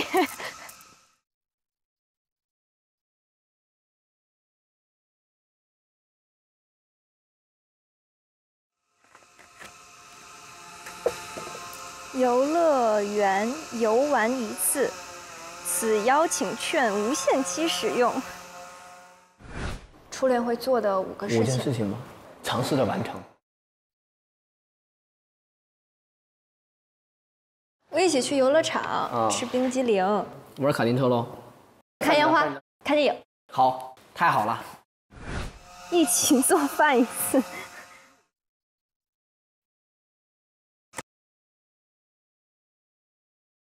电影票7月14。我寻思着之前不是说一起做10件事情还没有做完嘛，只做了几件，还没做完其他的，然后想着就一起做了呗。之前看的一个剧吧，它里面有这个桥段，就是借鉴了一下，对。老板好，老板好。哎呀！哎呀，热了吧，老板？哎呀！老板搞得蛮热。老板，谢谢。是哪个？这什么？草莓、哈密瓜，草莓吧。行。这儿我想吃哈密瓜。行，你一看就吃过了吧？不是，你那是2个，我这是1个。哦，谢谢。这是你布置的吗 ？Yes, of course。那这一路人形立牌很有趣。是我的人。都是你写的。都是我。都是你，我看出来了，差点没认出来。你要是不说。啊，都是我。这是。不是那个卡是，就寻思着可能做不完那10件事了嘛，就寻思把它换成券嘛，所以永久有效嘛。无限期使用。永久有效嘛。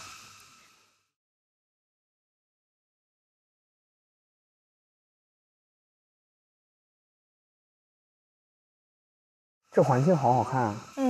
挑的地儿真不错。日落是粉色或紫色？是，那个日落也是粉色。刚刚就是。或紫色。怦然心动，怦然心动这个电影是。哦。就这个电影我很喜欢。你说想拍后面的作品吗？我们的作品。我想拍古装。想拍古装？这里咱们搭的不都是现代吗？就是我可能会想拍古装一点。你呢？古装的。你自己想的呢？我吗？本来就挺喜欢古装的。想演一个古装什么样的角色？哎，之前你不是老说吗？说了呀，想演一个古装戏里面平平无奇的角色。平平无奇哦，对，好吧。你呢？演一个有力量感的，就是你想咱们之前雨季不再来，还有情书什么，就是比较更偏向于小女生那种。但是如果可以的话，会想试试。那个今天这个环节是你准备的 surprise 是吗 ？surprise， 我也有 surprise。冰淇淋才是。我也有。什么？等等我啊。等等你。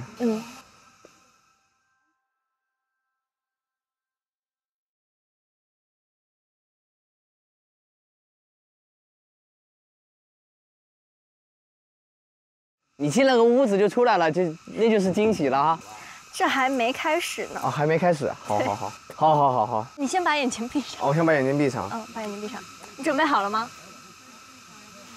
我准备好了。好 ，OK。你等一下再扔。扔吧。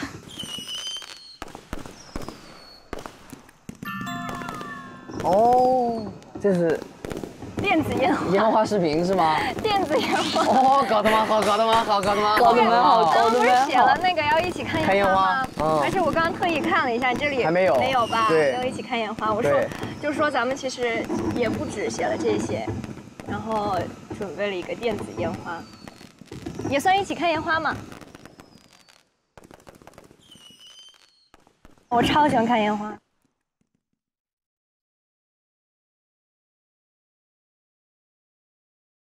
你闭眼，我也给你个惊喜。还有惊喜，行。你闭眼。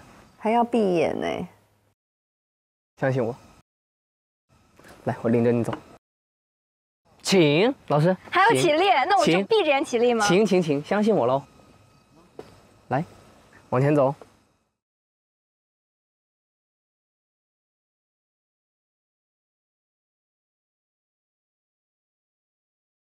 真烟花吧？真的烟花吗？真的吗？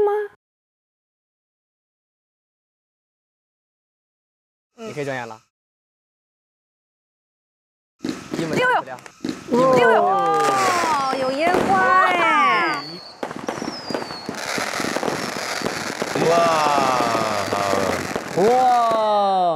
哇塞！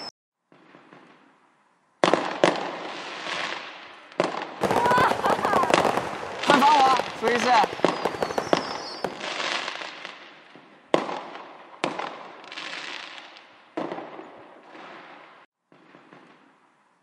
哇，这个很好看哎，这个好棒哦。这个好看。搞得蛮好。哇，这个好看。看。对。这个好看。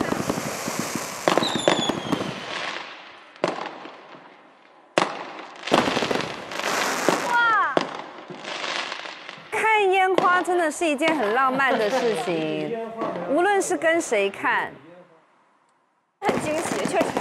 搞得蛮好。太好了。电子烟花。太好了，你这样。你电子烟花好。你讲到我的电子烟花。很呆。很呆。我可太喜欢烟花了，今天这个烟花超级好看，超级好看。然后就是这真的是一个非常大的惊喜。很好，很惊喜。把没完成的就折合成无限期使用券嘛，属于是。好呀，反正无限期嘛。是。来，请进。哦，凉快。他怎么会跟周琦啊？不是跟于承恩吗？理由是什么呢？就是跟老搭档合作会非常的踏实安心，但是呢，又不想错过新朋友，像周琦，他肯定会给我带来一些新的能够对表演上有帮助的东西。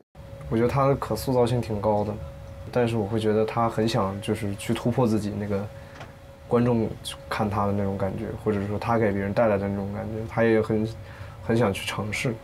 我觉得在一定程度上，俩人搭是有的玩的。你为啥选呢？选这里？就是舒服，想安静一点。然后我觉得通过这种方式，我觉得可以更快的了解彼此。对，我觉得我们可以用这个方式。对，那我们就开始吧，看看彼此准备了哪些不为人知的一些过往。哇塞，好期待！来，3、2、1，关灯。直接打开了。3岁。在家里沙发上留影，对，这是在哪儿啊？这是在家。你还记得那时候在看什么吗？我也不知道在干什么。确实是3岁能记起来也不行。好，给我下一张。哎呀，这是什么？对不起，我笑太大声了，但可是真的蛮可爱的。哎，就那个，你看那个脚，还这样，哎呦我的天！还有那个吊带是什么鬼啊？这东西，哇！我感觉是妈妈应该是一个有趣的妈妈，不然她不会给你穿小裙子。主要也就小时候敢这么干，长大谁敢这么干？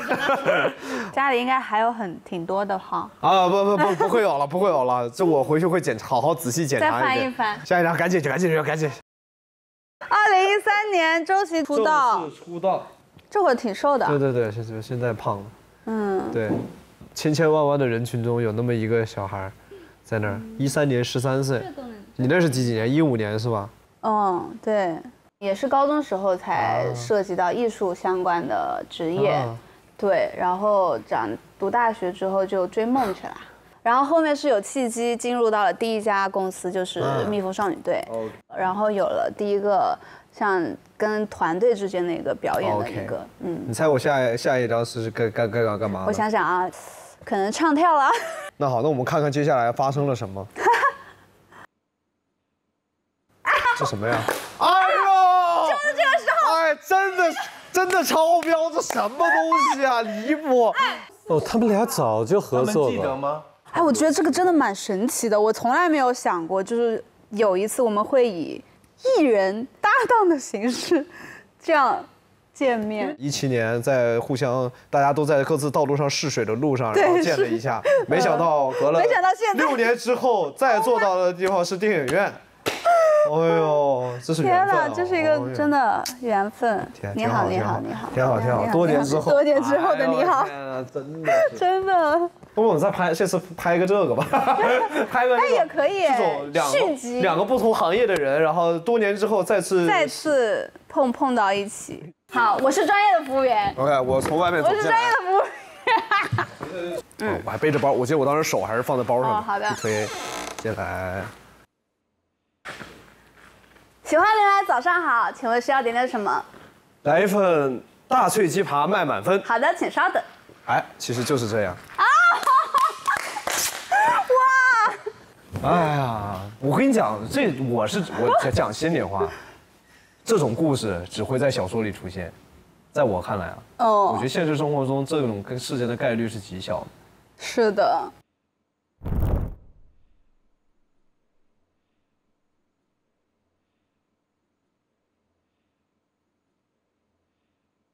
这个其实就是两个人回顾一些照片，然后突然发现在同一个时空里面有交集，对，这好像也是灵感来自于那个何以笙箫默吧。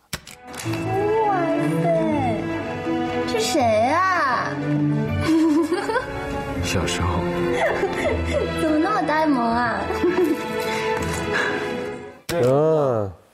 如果是徐梦洁和周琦达，也会有火花，也可以，因为他们可以演那种生活剧，是很适合的。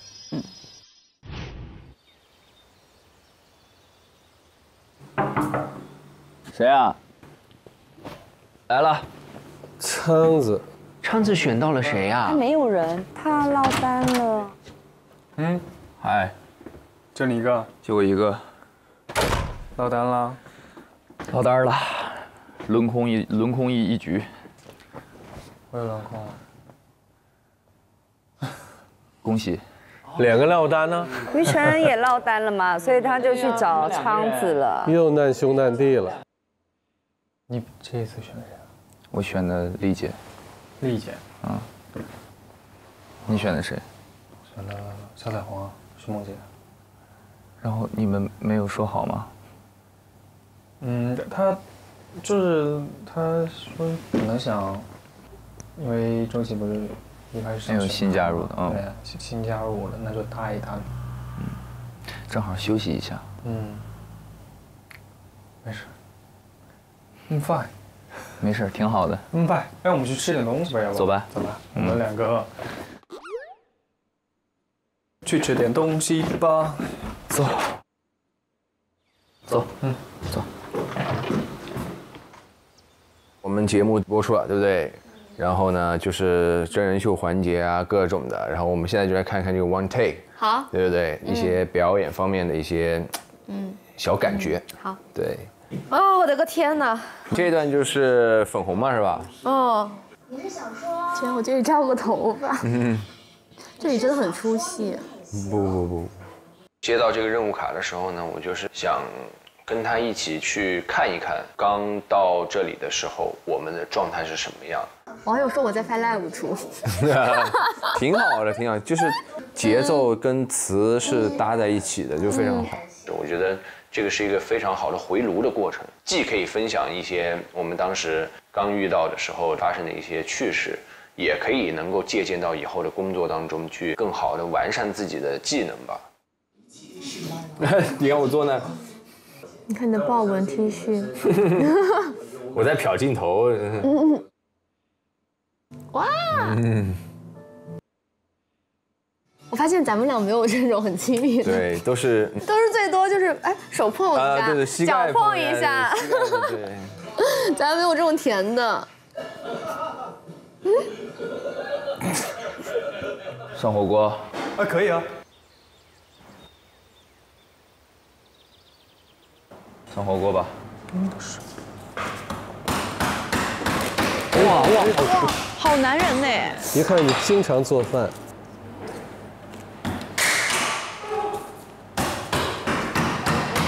呀，张一凡来了 ，Hello， 我回来了，怎么只有你们2个？是啊。轮空啦？轮空了。太惨了。可以休息一下。不惨？怎么面部苦涩？我面部苦涩吗？微苦。所以你们在准备火锅是吗？对，你要不要吃一点？他们是留在家里的3个人都没有选的，还有包括刚刚工作回来的一凡。在家里吃火锅也不错啊，我觉得这安排很好，真是很舒服哎。对啊。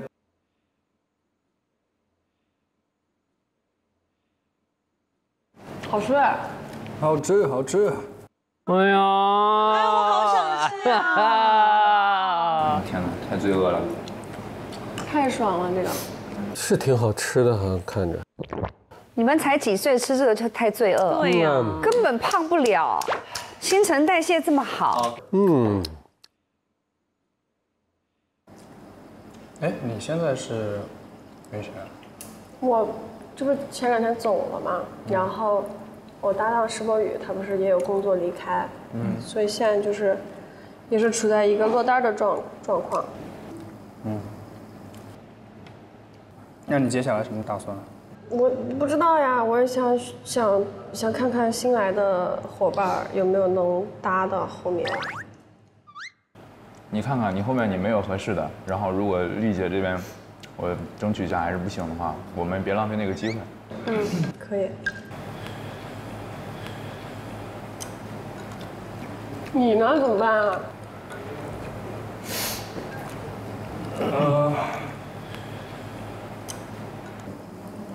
我还是想跟徐梦洁我再去争取一下。他还是想跟梦洁争取一下，你看。也快到最后一个阶段了，然后我就想的是，还是要争取一下，找到一个最舒服的，去完成这个最后的一个片段吧。你说到这儿，我也是，我觉得我还是想争取一下最后那个终极影视化。感觉机会蛮难得的，不想放弃。我一会儿还给干嘛？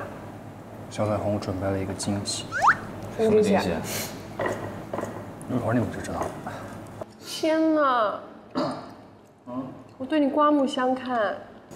争取一下，争取一下。最后了吗？真好。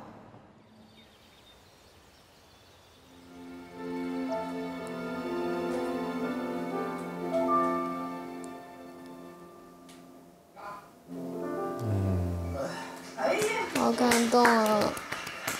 看得出来就很成熟的演员。我会真的想哭。是吗？对啊。就像他们说是你是一个情感很丰富的人，而且也很容易调动情感。你看昨天我们拍《金粉世家》，对吧？其实导演跟你一说，能刺激到你的自己的一些回忆或者是一些感触，你就很快的带动出来。就是你说很多时候，不用就是为了哭而哭，没错，变成了自己感动自己，但是感动不了观众。对，我想，我觉得还挺受用的。是，说得很对。就是其实也不只是哭戏吧，包括喜剧、悲剧，其实都是在感动观众，让观众哭，让观众笑，让观众思考。如果单纯只是自己演得很嗨，但是观众看完好像没看懂或者不知道怎么回事，其实也不太好。对，所以没问题，加油，加油，加油，加油，加油，加油！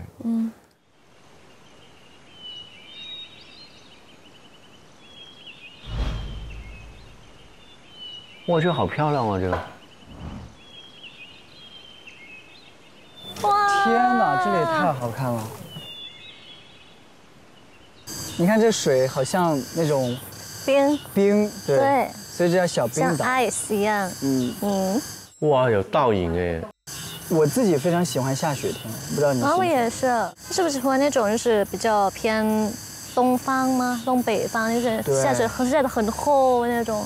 不会湿湿的雪，不会是湿的雪，对，干干的。那个可以玩，对，可以玩，对。如果给奈奈准备一个主题活动，我想想，要不就是泰国没有冬天，要不要给他准备一个关于冬天的东西？往那边走走。这里好好看哈！哇，这好好看啊！今天天气也不热，然后还有这个仙气。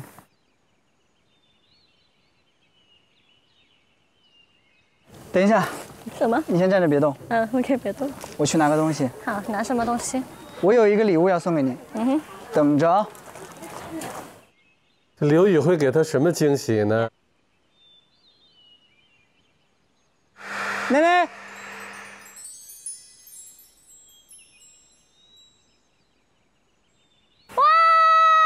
哇！下雪了！哇！真没想到哎。他这个惊喜是来自于那个《致我单纯的小美好》里面的一个桥段。哇！同学们，快来看，这边下雪了！下雪了，快来，快来！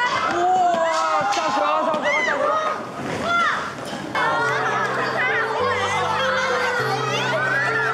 下雪了！假雪啊！摘星星比下雪浪漫吧？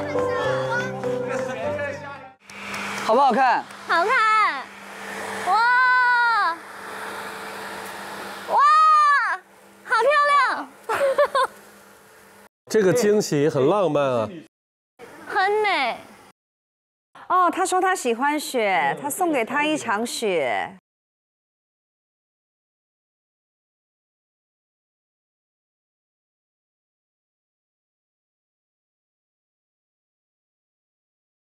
他也知道我喜欢雪，在泰国没有雪嘛。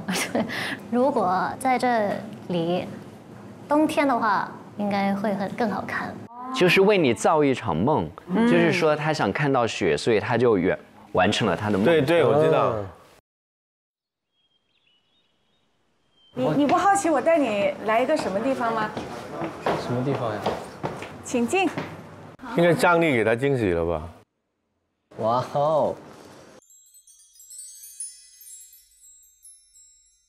我是这样的，因为快到结尾了嘛，然后拿到一个任务卡，然后就说想给对方一个惊喜。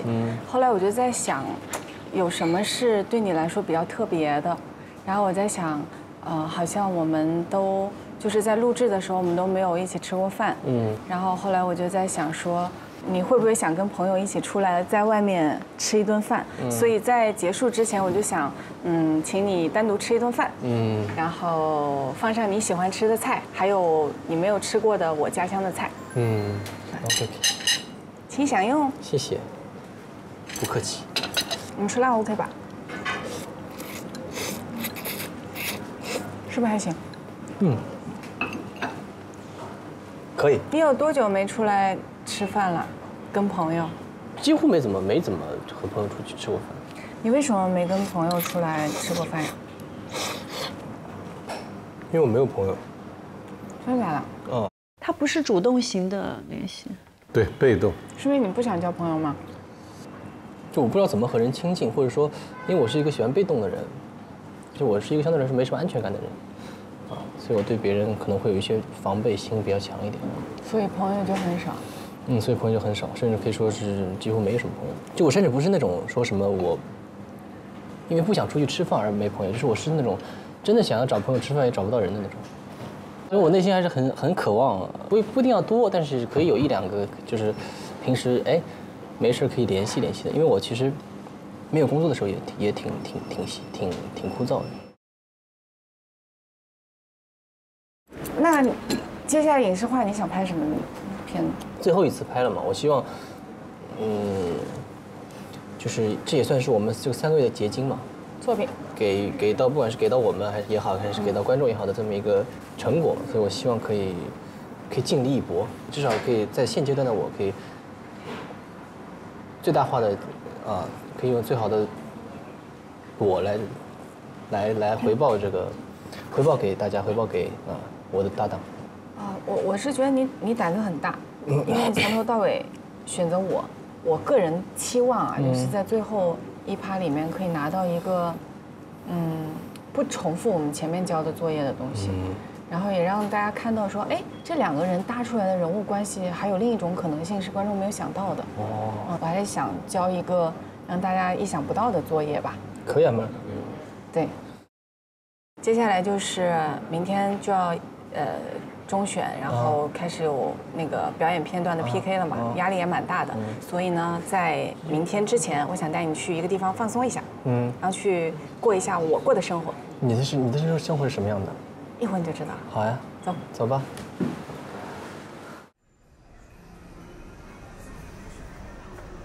横店哎。去横店了。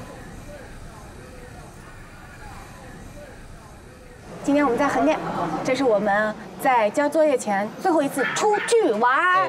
我们现在要去拍大头贴。哇，有好多道具，这个吧。OK， 就这个。轮拍。延安很可爱哎。呀，欢迎来横店。抓到延安一只。长得和你一模一样。好像今天你的造型啊。怎么每个都像我？我要带你去一个地方。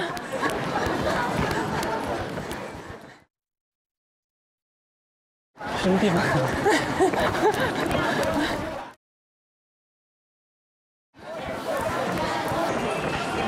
你要跑哪里去？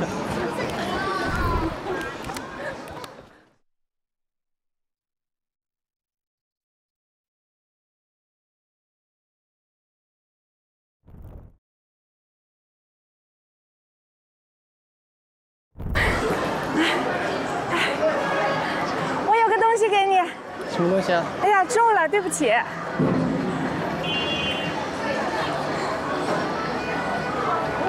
最好的愿望。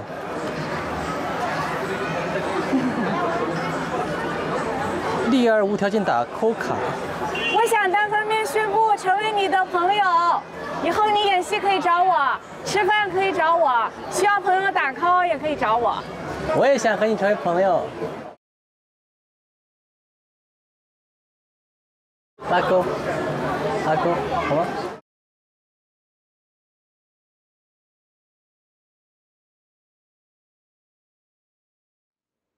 我觉得张丽是个很好的女生，然后很温暖，是，也很会照顾别人的感受，我也很喜欢你。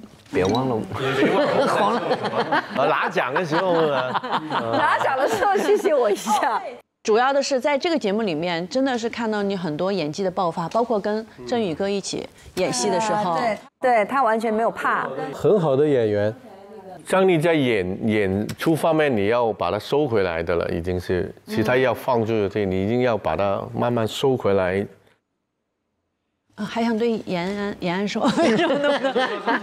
我觉得这个性格人不能跟他说你要打开自己，就是接受自己，就是自己舒服就好。他会有很多不安全感，要慢慢的让自己去多一些这样的锻炼。好，来看。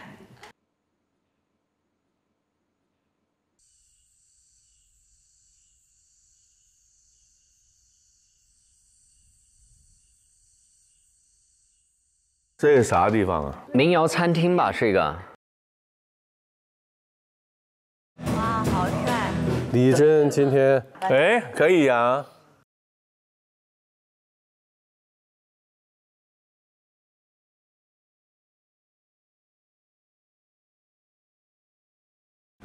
跟李真说句话，你千万不要否认自己，不是因为你不好，好吗？没事，我选择你。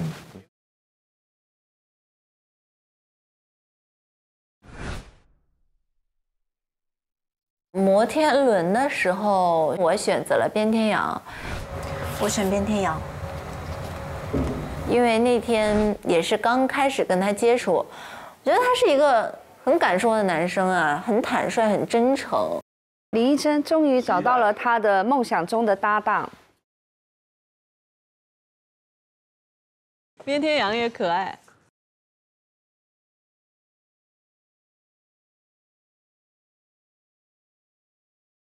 听说了一些，就是前几期嘛，然后他就一直没有找到合适的搭档啊，或者说怎么着的，然后我就觉得那就我吧，那我们俩就搭吧。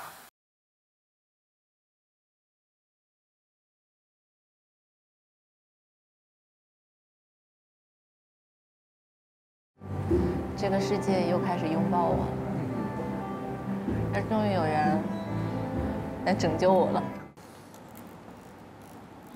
合作的话，你想演个什么样方面的，就是作品？我要演一个不一样一点的，我觉得我们可以稍微演一个 drama 一点的，就跟这个节目的那些东西不一样的。因为这个他们很多人都是那种甜甜的呀，或者是吵架呀，或者是什么的。我们为什么不能演一个就是那种酷飒，然后就是你看你想挑战吗？我酷飒，你忧郁，我忧郁，我太忧郁了。你是鱿鱼，我是忧郁。就是说鱿鱼，他已经所有人都知道这个绰号了。还有什么 KPI 吗？那可以突破自己嘛。我是想说来这里学习的，跟各位有经验的前辈也好，跟妍希老师也好。后面我就觉得丢掉包袱，不要想太多，来就来吧。我也是，我来也就是为了跟各位哥哥姐姐们学习，多磨练磨练。确实是哥哥姐姐，他才20岁，他最小，就尽自己最大的力就好了。演得好演得坏就那样吧，反正咱们俩搭档过，对不对？就没有遗憾了。对啊。我很期待这一组会演出来什么样子。你有啥想唱的？其实我准备了一首歌。他准备了一首歌。哇，他要唱歌。在这里，我想唱一首歌，送给我的好朋友。这首《唯一》是我非常喜欢的歌。对，希望我们可以记住生活中很多唯一的美好的瞬间，然后坚定的去选择自己热爱的东西。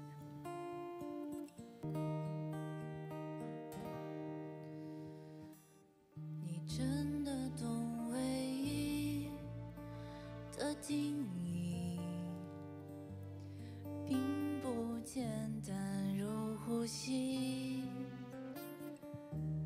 你真的希望我能理清，若没侥幸，怎么说明我真的爱你？句句不轻易，眼神中飘逸，总是在关键时刻。没事，我选择你。终于有搭档了。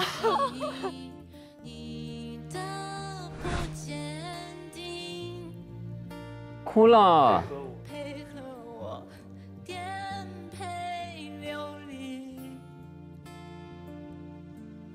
她其实还是一个蛮开朗的一个女孩，然后情感比较丰富，然后情感也比较细腻，就是还挺坚强的一个女孩。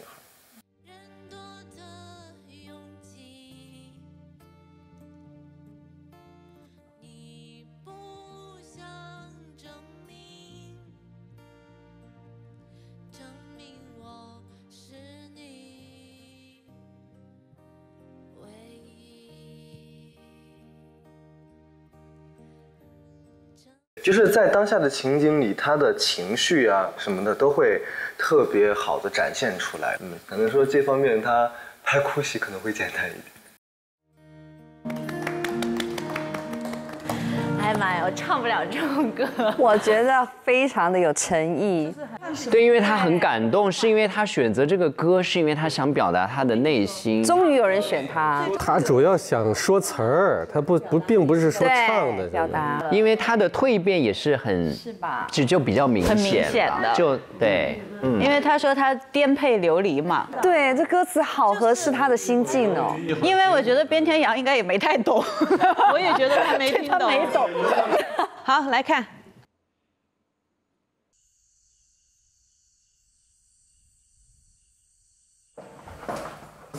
哦，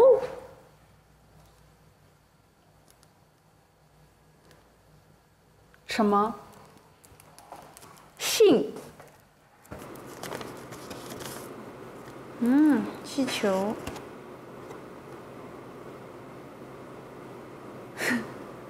小彩虹，因为工作原因，我要先走一步，离开小屋了。哦，谁又要走了？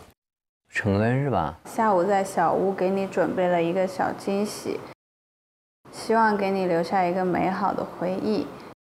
地点在餐厅旁边的小路，去查收你的惊喜吧。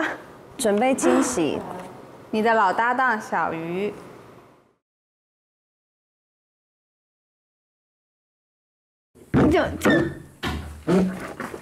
哇！哦，哇，蛮好看的哎，这也太可爱了。我喜欢那个小兔子，小兔兔，这也太可爱了吧！天哪，太好看了吧！因为彩虹喜欢比较可爱的一些东西，然后颜色要彩色的，然后一定要有花。那我觉得可以寓意着走花路，然后又有彩虹，到处都是彩虹，有彩虹，有花。因为我对彩虹的初印象，它是特别爱笑嘛，我就觉得很有感染力，然后可以让我能够快速的那个放松下来，希望能够喜欢吧。太有心了，好可爱，真好！谢谢我的最好的朋友给我准备的这个浪漫小惊喜，着实是感动到了，着实是治愈到了，很漂亮，很可爱。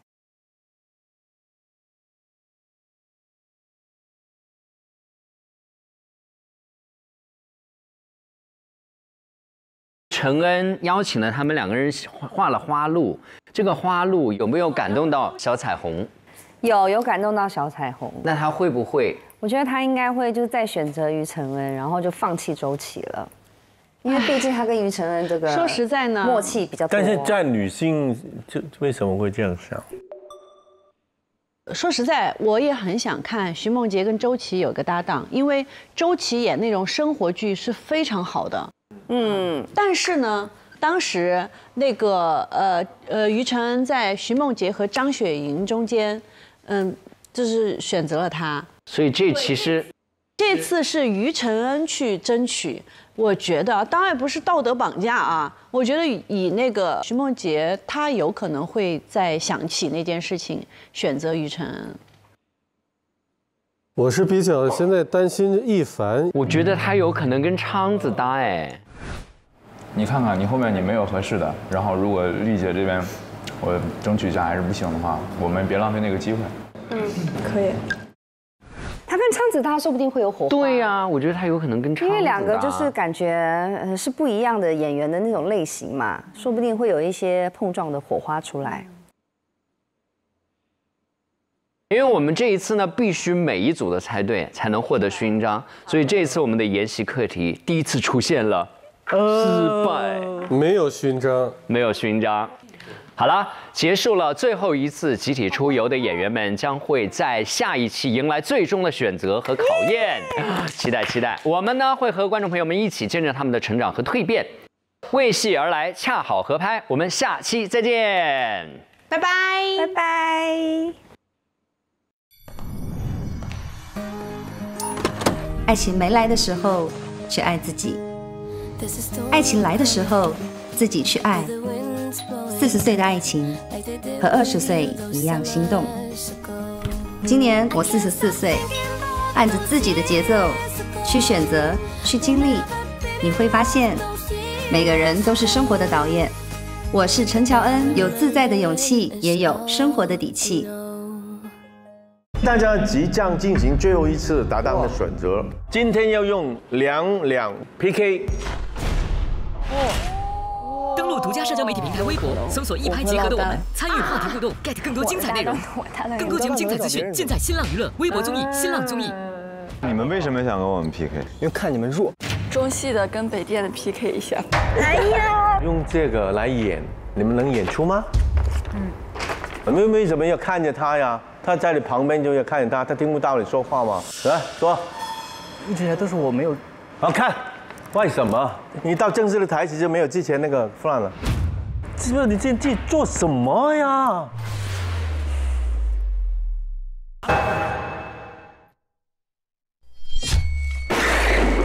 没事没事没事。你要不要跟我在一起啊？我不会再错过你了。这么大的事，你现在才跟我说？我错了，我真的这样跟你在一起。我们俩并没有你想的那么合适。我可以这一辈子一直对你好。不要走。挑战胜出的演员将会有专业的制作团队为你们打造最终的影视化作品。